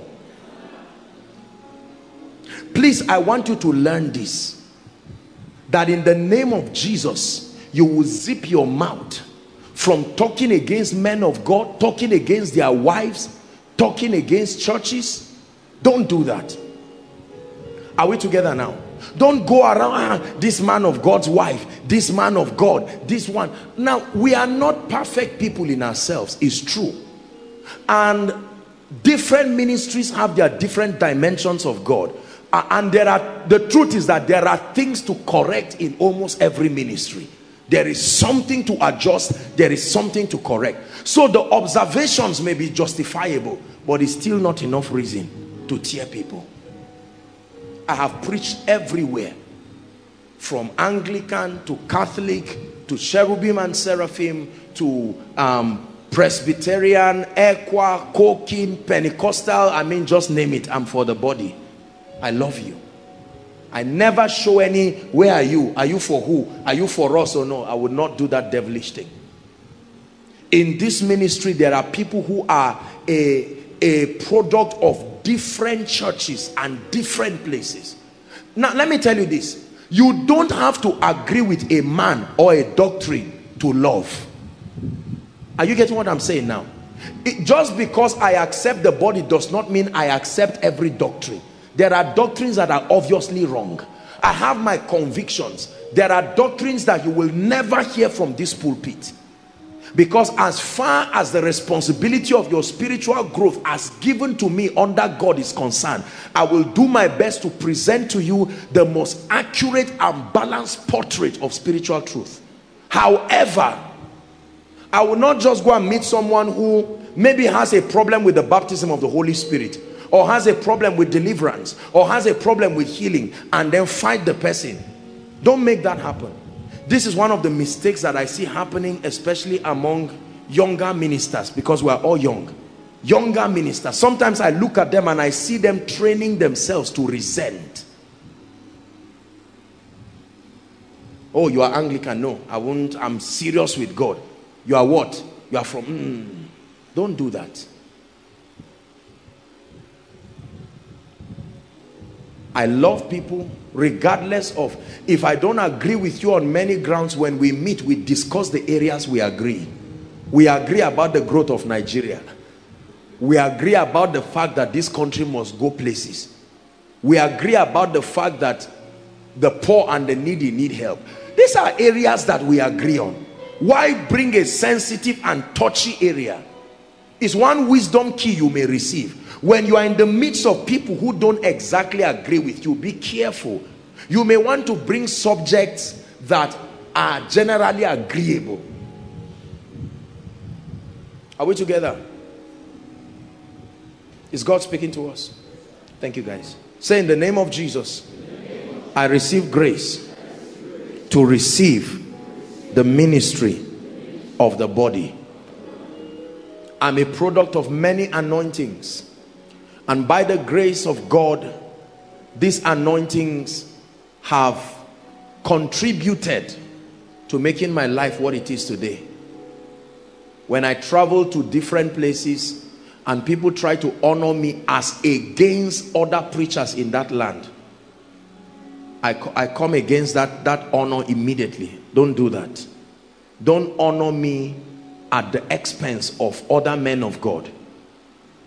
I've shared with you my story, how that once upon a time I traveled to a particular place for administration, and the media people also came to do an interview for me. And you know, they were making it look like the men of God in the city were just doing nonsense. Now that Apostle has come, I said, no, don't do that. I have only come as a contributor to strengthen the hands of the men and the women there. Imagine how healing it will be for you as a pastor when you hear another pastor say, I've come to strengthen your hands. Years ago, when we wanted to organize a crusade in Massacre, I remember when the pastors were doing, you know, I was presenting it before the PFN there. Many of the pastors were feeling, look, they said, some of them said, if you are coming to open a church, just say it. Because many people have done what you have done. They will come and say crusade. We will labor and give our speakers. As soon as they finish, they just appoint your keyboardist is now your usher. The other person is now a prayer band member. You just share people's members. Say, just tell us. And I laughed. I said, no, I'm for the body. I don't hate the body. And that's what we did there. Throughout that crusade, it was honor for the body all through. Praise the Lord. You must love the body of Christ. I love Equa, I love Cokin, I love Baptist, I love Living Faith, I love MFM, and name them. I love everyone. For as long as there is one person in that circle that names the name of the Lord, regardless of the individual imbalances. If God were to work just on our perfection, then all of us will not have a ministry. Every house, in a great house, regardless of the vessels, the house is still great. Are we together? God bless you. Number 4.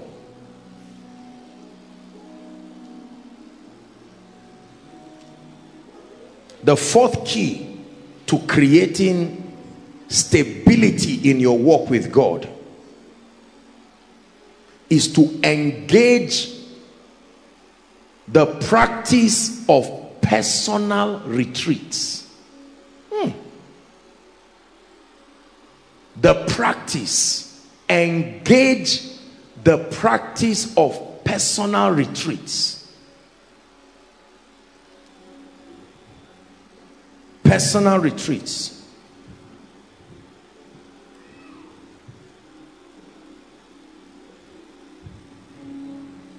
Take my body, my soul, my spirit, breathe on me.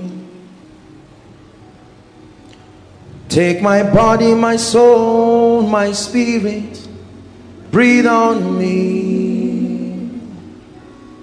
You are the Holy Ghost, the Holy Ghost, the Holy Ghost.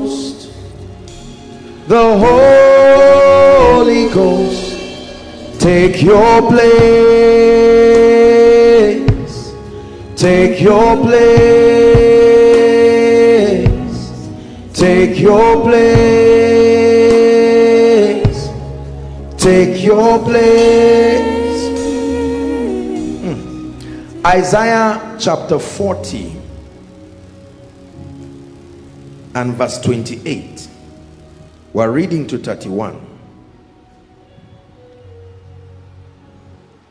The grand secret of spiritual stamina, the practice of retreats. A retreat is a time, I think, what's the message now? It should have been the last message for last year. Let me tell you this.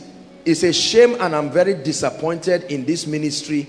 If you are a worker and you are a faithful member in this ministry, and we call some sermons and you look as if you are not aware, it's a sign that you are not serious with God. Quite honestly. Are we together? There are messages that must be in your archive because life will make you demand them. Retreats. Retreats.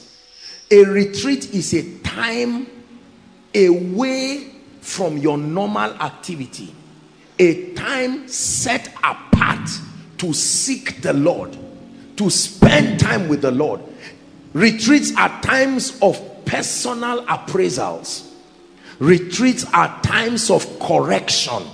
Retreats are times of empowerment.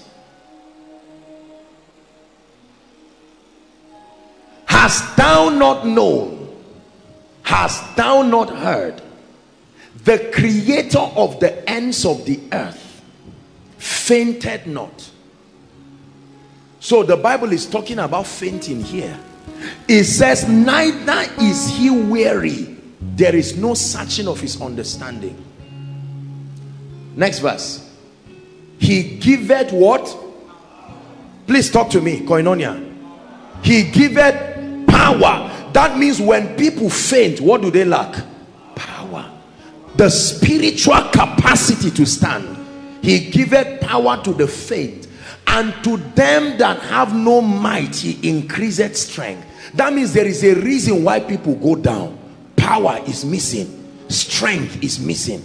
It says that if you turn aside in the day of battle, your strength is small. There is a way life can push you that will force you to turn aside. You need a retreat.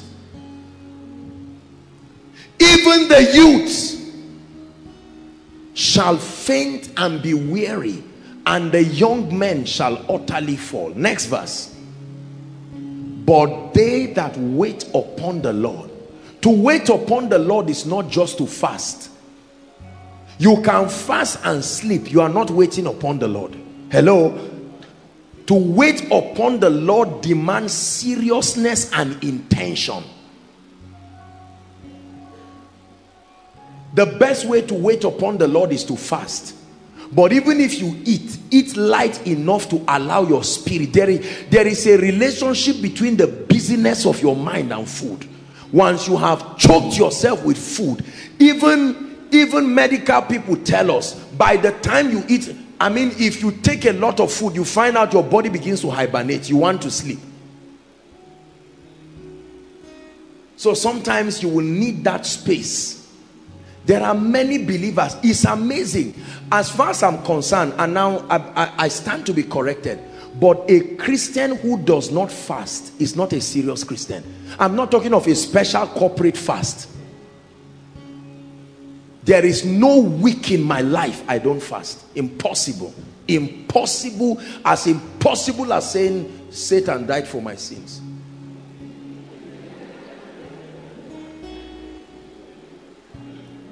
Are we together? Could it be that your belly is the reason why your destiny is closed? Yes, sir. Could it be that you have not held on to the four horns of the altar in a retreat? There are men who have not encountered true power because they are not ready for it.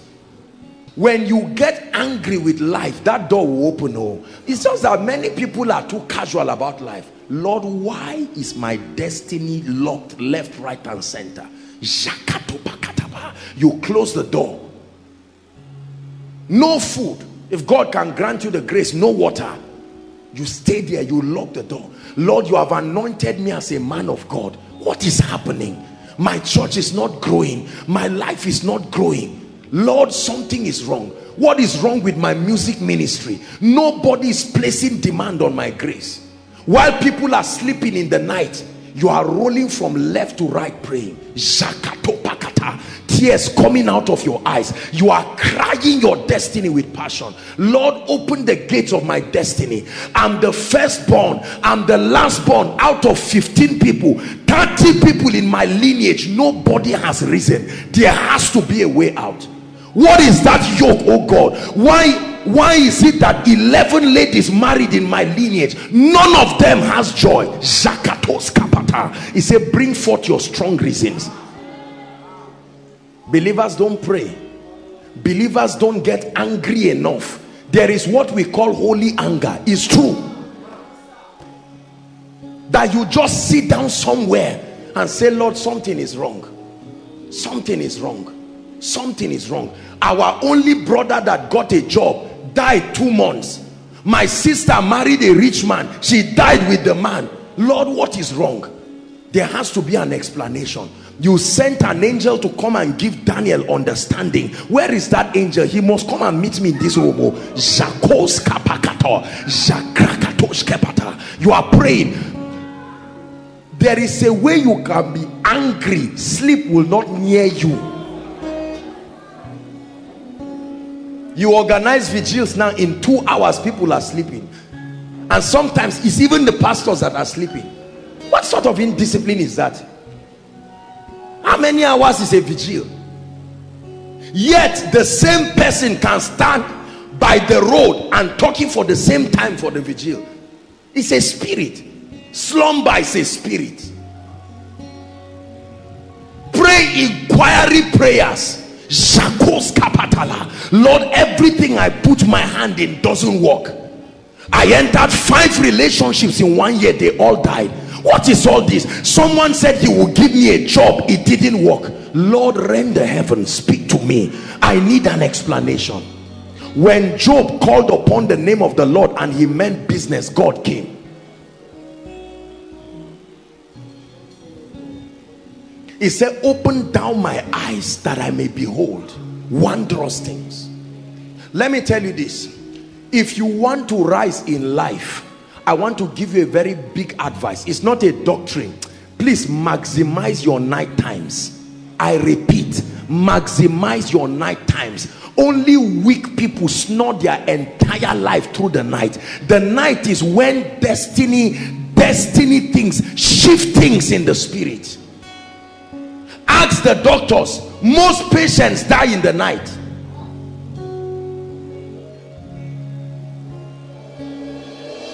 You are at a sensitive period in your life. You need to be serious. It doesn't have to be a departmental retreat. Lord, a 3-day fast. I need to find answers. I need to find answers. Off your phone. Remove the battery and throw it and keep it somewhere. Don't let that addiction. Will you die if you don't on your phone for 3 days? Will you die if you are not on social media? We make it look as if these things, if we off them, we will die. What if they steal the phone and for 1 week you don't have a phone? And you get down on your knees. Lord, it's me and you here. No friend, no koinonia, no apostle. If you have the resources and God grants you grace, you can go to one of these quiet hotels somewhere. Just book a room, 5,000, and close yourself there. Lord, you have said many things about my life. I'm tired of confusion. Lord, I'm tired. I believed this last week. Now I don't even know what I believed again. I just finished a series on deliverance and now I'm even doubting the whole deliverance thing again. Lord, you have to help me. And you pray. Let me tell you, God comes when we take him serious. Did you hear what I said? God comes when we take him serious. For as long as you play games with God, you will never have him come. There is a mystery to an encounter. You must give it a life and death seriousness. When Koinonia was going to start, 3 days before Koinonia or thereabout, before Koinonia would start, I went on a retreat. Lord, everything that I've put, the blueprint you revealed to me, is it intact? And if God ever spoke to me and said, this Koinonia thing, you're on your own, I will close it. I never do anything in this ministry and in my life, a major decision, without taking out time to pray. You ask the leaders, they know. Sometimes we will discuss something and they just come back the next few weeks and they find me keep quiet over it. If I keep quiet over an issue God has not spoken, I will die there until his voice comes. We don't respect the voice of God. That's why we continue to move in circles in our lives. Holy Spirit, you are welcome. Fill this temple with your presence.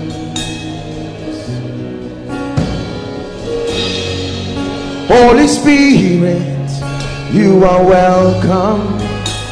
Hey. Fill this temple with your presence. I wait on you, Lord, I wait on you. I wait on you, Lord, I wait on you. Sing it one more time from your heart. I wait on you, Lord, I wait on you. I wait on you, Lord, I wait on you. You want to make a serious decision in your life, who to marry, and all you are doing is browsing Facebook. You are about to marry a devil. You want to relocate from Nigeria or abroad and you think it's not a reason for a retreat.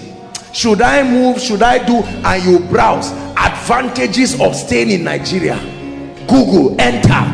That's your destiny we are talking about. There are defining moments. Please hear me. Not every decision in your life is equally important. Lord, should I start a church or continue like this? You don't make that kind of decision sitting down and drinking coffee. You lock yourself and say, flesh give way. I need to hear something for the destiny of millions. Fasting does not kill. A vigil does not kill. My brothers and my sisters, conquer spiritual laziness and receive the grace to stay until something comes upon your life. Lord, my ministry is not stable. Men are coming in, men are going out. What is all this? Today we have 10 members, tomorrow we have 20 members. and the Holy Ghost comes to you and says, son, there is a level of power and grace you need. They will not come and sit down for nothing, and you stay there. 1 hour becomes 2 hours, and the Spirit of God is watching your seriousness. 2 hours become 3 hours, and the Holy Ghost says, this lady is not joking. I have seen there is a boundary you cross in prayer that even God knows you are no longer joking. You are praying from your heart. Lord, you have called me into a ministry of signs and wonders. Where are the evidences? Why is my life barren? Why do I stand to minister and the word of God is not coming with fire? What could be wrong? Oh God, I have read every book, I have listened to every man of God, and all of a sudden he comes with his glory and says, my son, there is a way ministry is done. It's a revelation. You hear every great man tell you of their encounters. Run away from a man who does not have an encounter of the secret place. You don't copy everything. There are things you must get by yourself in the secret place.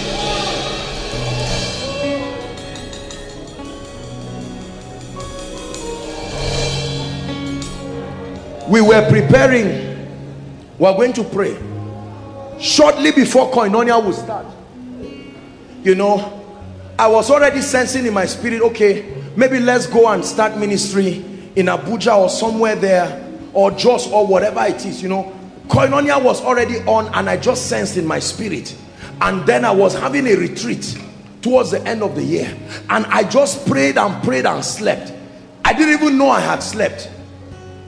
And all of a sudden I had a dream, and in that dream I saw a plane lift, and on that plane it was written ENI.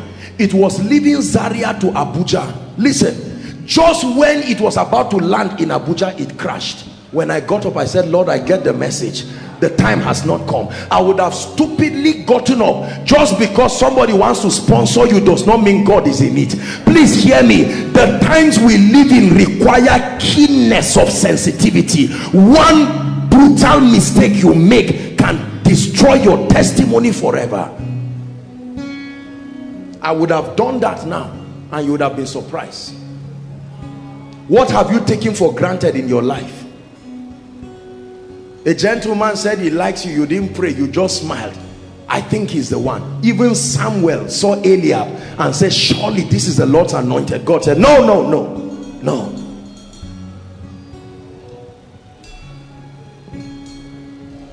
If you love God and you want to go far, please get this message and listen to it.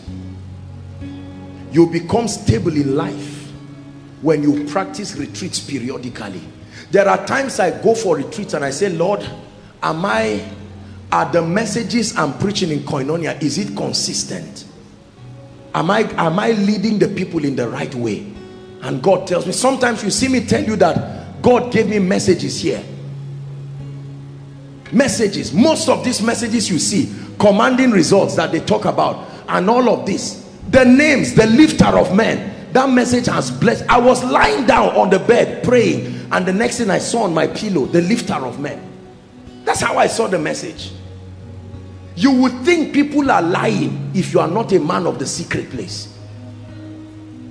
Please, we are spending too much of our life in the open.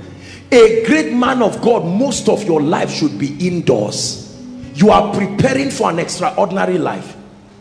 Sister, God has told you you are going to marry a great man of God. Catwalking around is not going to bring you the marriage. You go back. You are praying and building your spirit. To carry the load of ministry is not a wheelbarrow you are pushing. You are carrying destinies on your head. There are many of us, because you don't have the spiritual stamina for the level you are praying for, God will never take you there.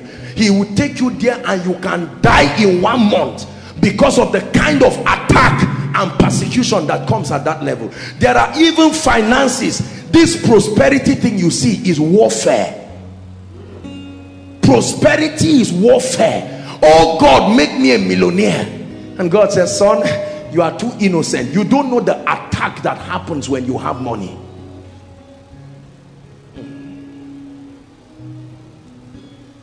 Is God speaking to us?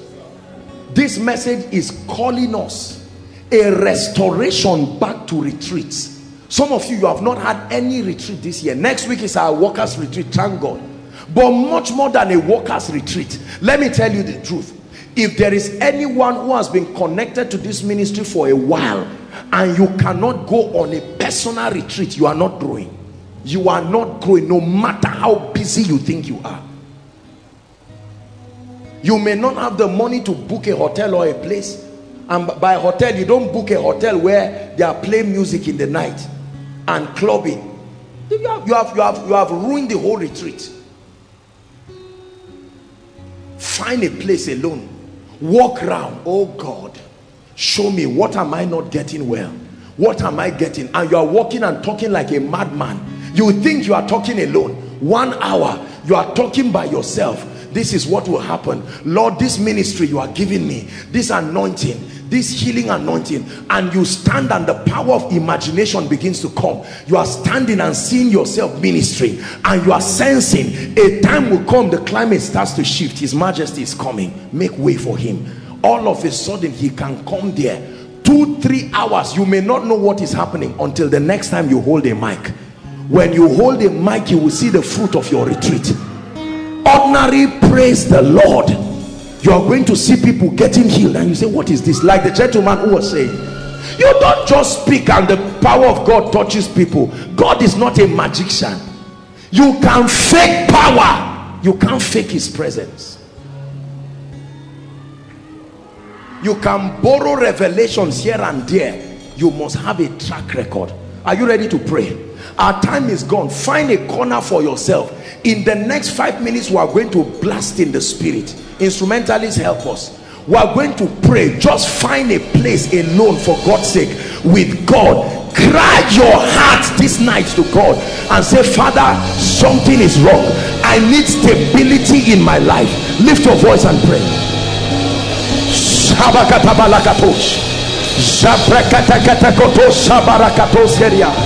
Mandas katabrahasana makata sheketeketekete embrakatos koparakato shekete nante kaskoma tande shenekata. There is something wrong, oh God. I don't have a personal encounter with you. Help me, oh God. Today I think I'm born again, tomorrow I'm not sure again. I need a personal encounter. Pray. Shamalakato shabaka embratos kopeketos kelakatos seketeketekete embreketos shotokatabariyakata lekatabashkadabaratos sanaka. Pray. Shekelebalabosh manta brakatos kepekotos shekete lekete brakatos kabarakata embrentes katabarakatos sheketeketekete rakatokoto brekete. Give me a personal encounter, a personal encounter, a personal encounter in the name of Jesus. Pray.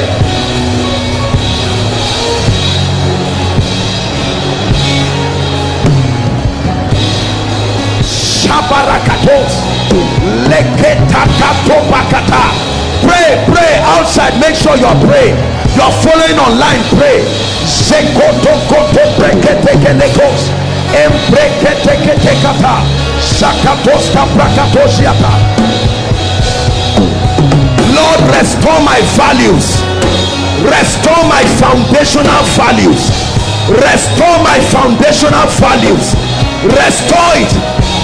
The values I kept when I started with you, the values I kept when you started using me, the values I kept when the anointing started coming upon my life, the values I kept that gave me revelation, influence. Restore, oh God, restore, oh God, restore, oh God. Sabrakatos sekete empreketos kana barakatos kadabash nakata brakata. You are a man of God here. Pray, pray. Lord, what am I missing? Pray. Lord, what am I missing? What has my growth in the spirit taken from my life? What am I missing? What about prayer am I missing? What about fasting am I missing? What about the study of the word am I missing? What about character am I missing?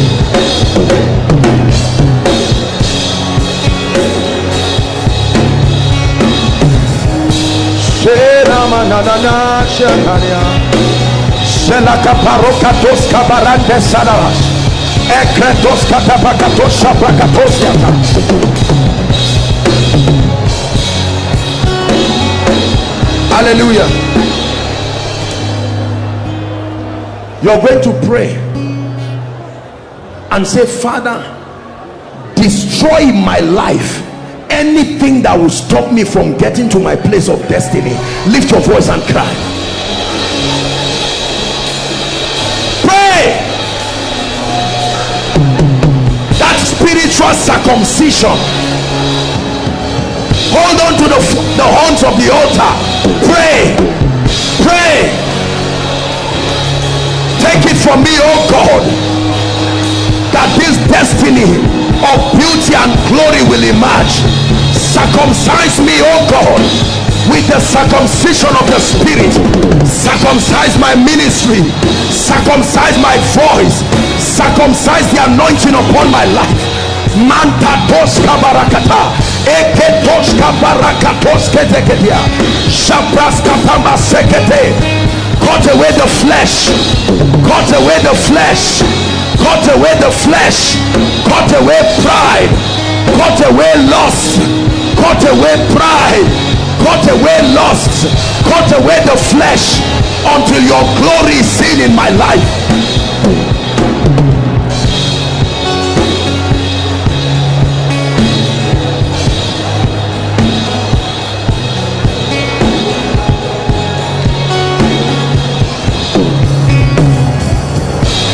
Hallelujah. Hallelujah. The last prayer point for tonight, and then we're done. Listen, hold on. There are many things in terms of the supplies of heaven that must reach a believer to add to his stability. The truth is that when your finances is going wrong, it can affect your stability. Are we together? There are many of our beloved sisters who would have loved God and sat down properly to hear God for their lives, but because of the need of their families, they are out trying to look for anybody that has the means, even if it's not the will of God. There are some of you gentlemen here who cannot settle down for one day because you have a lot of needs, financial needs, family needs. There are some of us, we will not dare go for a retreat. You wouldn't even imagine it, because the devil keeps piling up needs. We are going to pray and say, Lord, open heavens over my life. Whatever must be released over my life to give me rest, to seek and serve you. Lift your voice and pray. Open heavens, oh God. Open heavens. Open heavens, oh God. Lord, solve this financial issue once and for all, so that myself and my wife and my children can call upon your name. Let me birth this pregnancy. The Bible says, and Adam knew his wife, and she gave birth to Seth, and men began again to call upon the name of the Lord. What do you need to give birth to that will give you the liberty to again begin to call upon the name of the Lord? Open heavens, oh God. Open heavens, oh God. Help my family. Lord, the cry of my father, the cry of my mother, the cry of school fees, the cry of joy is not allowing me to seek you.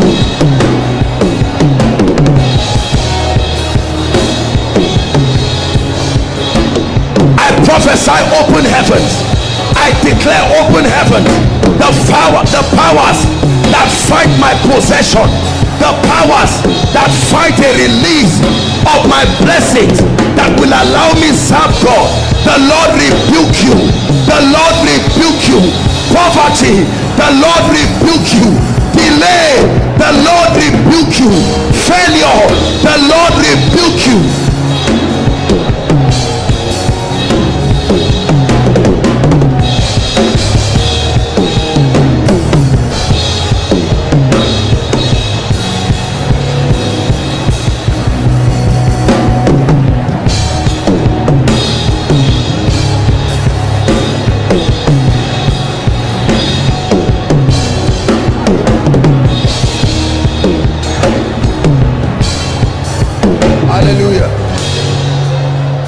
Hallelujah. Just give me one more minute. We're still going to pray this prayer. There are some of you that need to pray.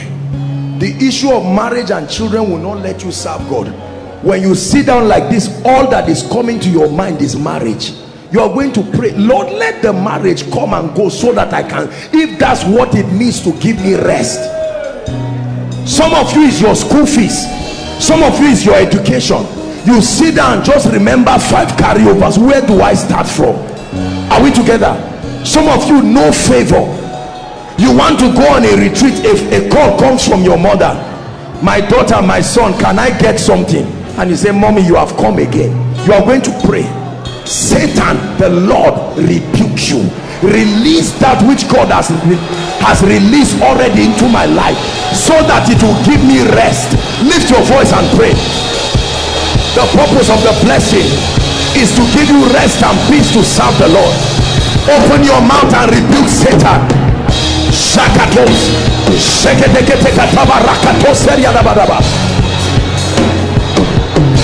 I command a release of that anointing that will give you rest in ministry. That anointing that will give you rest in business. Lord, establish my business so that I can have the time to serve you. Lord, establish me. I'm tired of staying in a rented apartment. This rent issue is affecting my time with you. Give me my own space. Give me my own place. Lord, I'm tired of begging for food.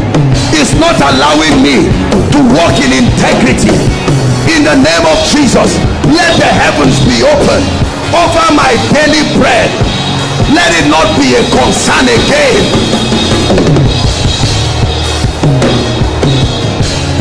Pray. Shabarakato segede baladaba.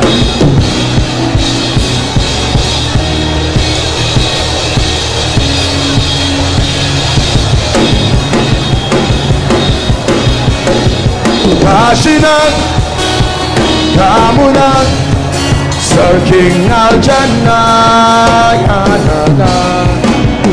Kashinan, Kamunan, Yanana.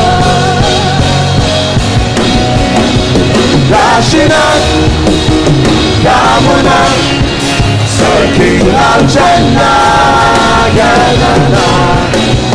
Kashinan, Kamuna, Yanana, Sarkin Salakuna, Yanana, Yanana, Sarkin Salakuna, Yanana. Listen, this prayer you see that I just gave you, I prayed this prayer for this ministry. Listen, I said, Lord, I don't want to be a man of God that will ever manipulate people in church for finances. I want to be a blessing. I don't want to be the man of God that will hold a basket and stand after service and say, come and drop money. What happens to those who don't have it? But if my needs are not met and there are bills in the ministry, it will force me to do it. Let me tell you this. The Bible says the rod of the wicked, listen, shall not fall upon the lot of the righteous. Why? Lest they dip their hands. There is something that can happen to the righteous that will make them dip their hands in iniquity. That's why sometimes we need to pray and say, Lord, open the heavens fast. Open the heavens fast, so that the pressure of ministry does not get to me and now make me to start lying to people and say what God did not say. Lord, open the heavens fast so that that child will come, so that it will not lead me to go and meet a herbalist for a child. Open the heavens fast, oh God, so that a husband, a wife will come, so that I will not have to go and meet someone and do one arranged devilish thing and destroy my life. Is it all right if you pray that prayer one more time? Lord, open the heavens for the sake of my righteousness, for the sake of your grace, for the sake of my spiritual life. Open the heaven. Open the heaven. Send me help from Zion, oh God. Lord, send me the admission. I don't want to have to do malpractice. Lord, help me graduate. I don't have to call someone to write my exams for me. Lord, give me a job. I don't want to be a prostitute. Lord, I don't want to be an armed robber. I don't want to be a 419er. Let your heavens be open. Let me have the resources to take care of my family.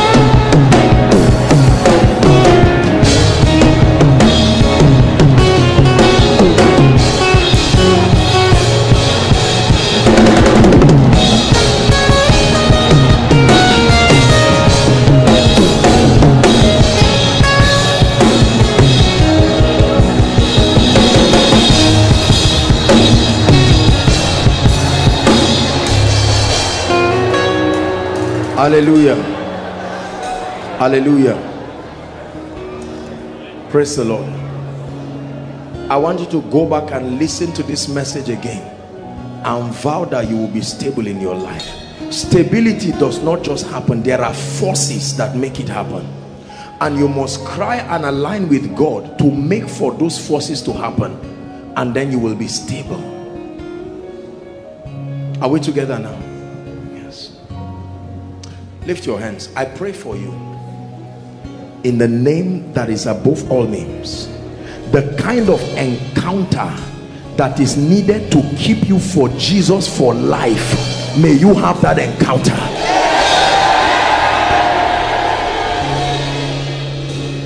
The kind of encounter that can make you stand, that even if you are the only Christian in a family of non-Christians, the encounter is too deep for you to think of going back. I release it upon your life.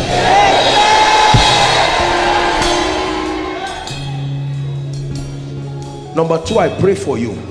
As you go back, may you revisit your foundational values. And for those who do not have, may God grant you the grace to create values that pertain unto life and godliness. In the name of Jesus Christ.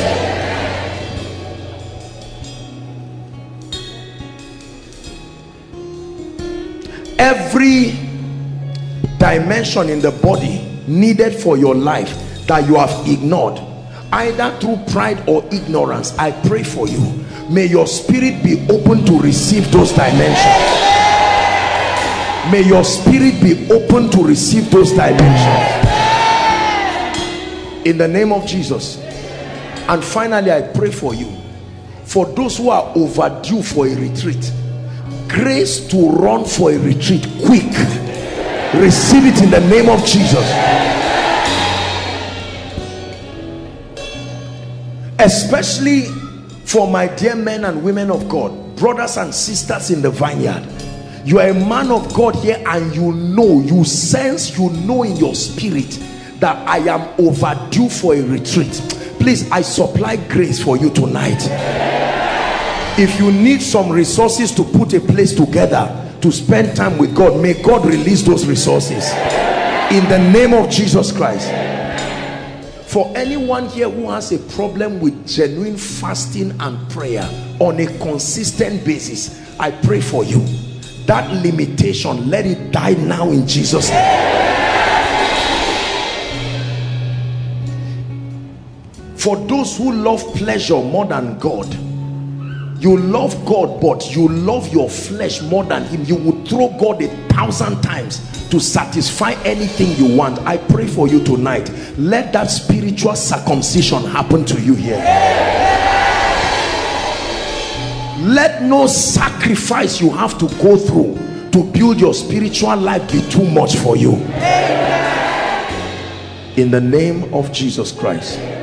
And I pray finally, whoever has laughed and mocked the God you serve, I declare that by the evident hand of God upon your life, you will bring every speakings, ill speakings of men to judgment in the name of Jesus Christ. Maybe I should add this one prayer. If there is anybody in this place whose life is not producing results, the results you know befits one who knows God, I pray for you, whatever needs to shift over your heavens to make you step into a level of provable results, may it happen to you tonight in the name of Jesus.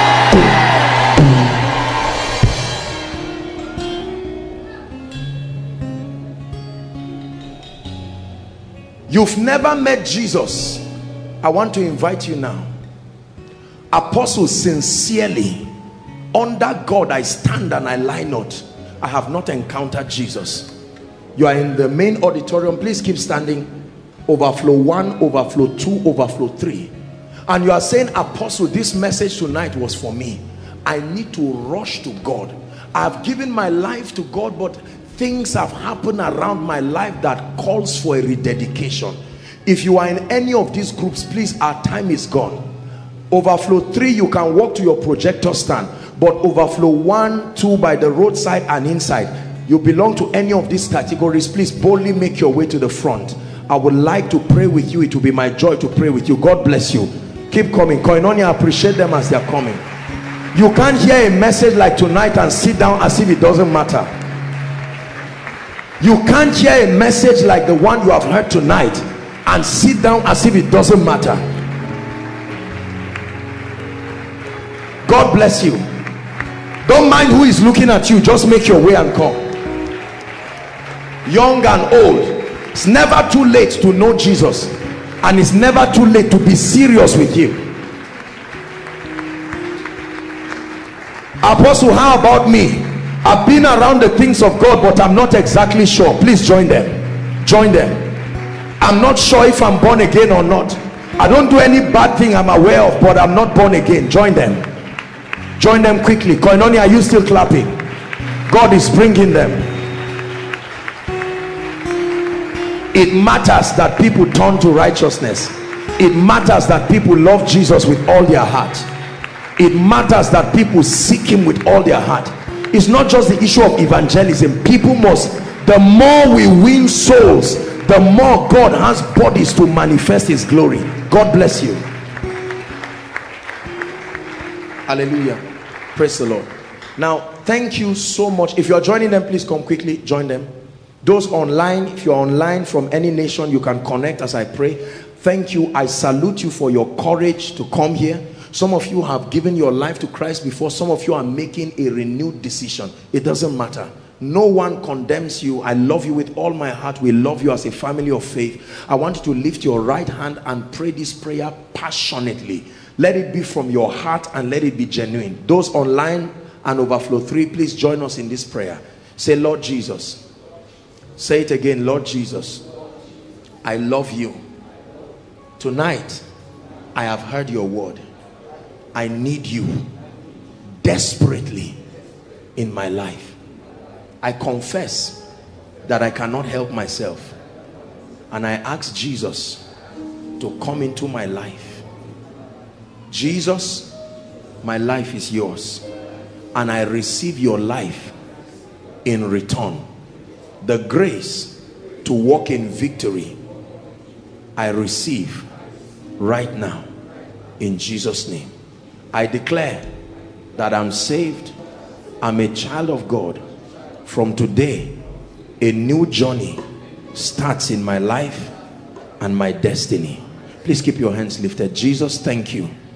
Thank you for these precious men and women, those outside and those who are making these decisions, and those who will be making these decisions many weeks, months, and years even after now. I decree and declare that the keeping grace will keep you. In the name of Jesus, I declare your sins forgiven, and I declare that you start a new journey by the power of the Holy Spirit.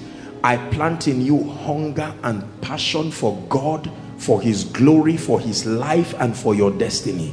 I declare that the Lord takes away from your life every kind of distraction, and he will cause you to know him and love him, and out of you will come mighty men and women of God. In the name of Jesus, I bless you with all my heart. In Jesus' name I pray. Thank you so much. Please follow the lady. There's a lady waving her hands there. All of you, just follow her. The overflow 3, there should be someone waving hands at your back. Please follow them. There will be a group of people to receive you and just talk with you very briefly. Let's honor them. Koinonia, God bless you. God bless you. God bless you.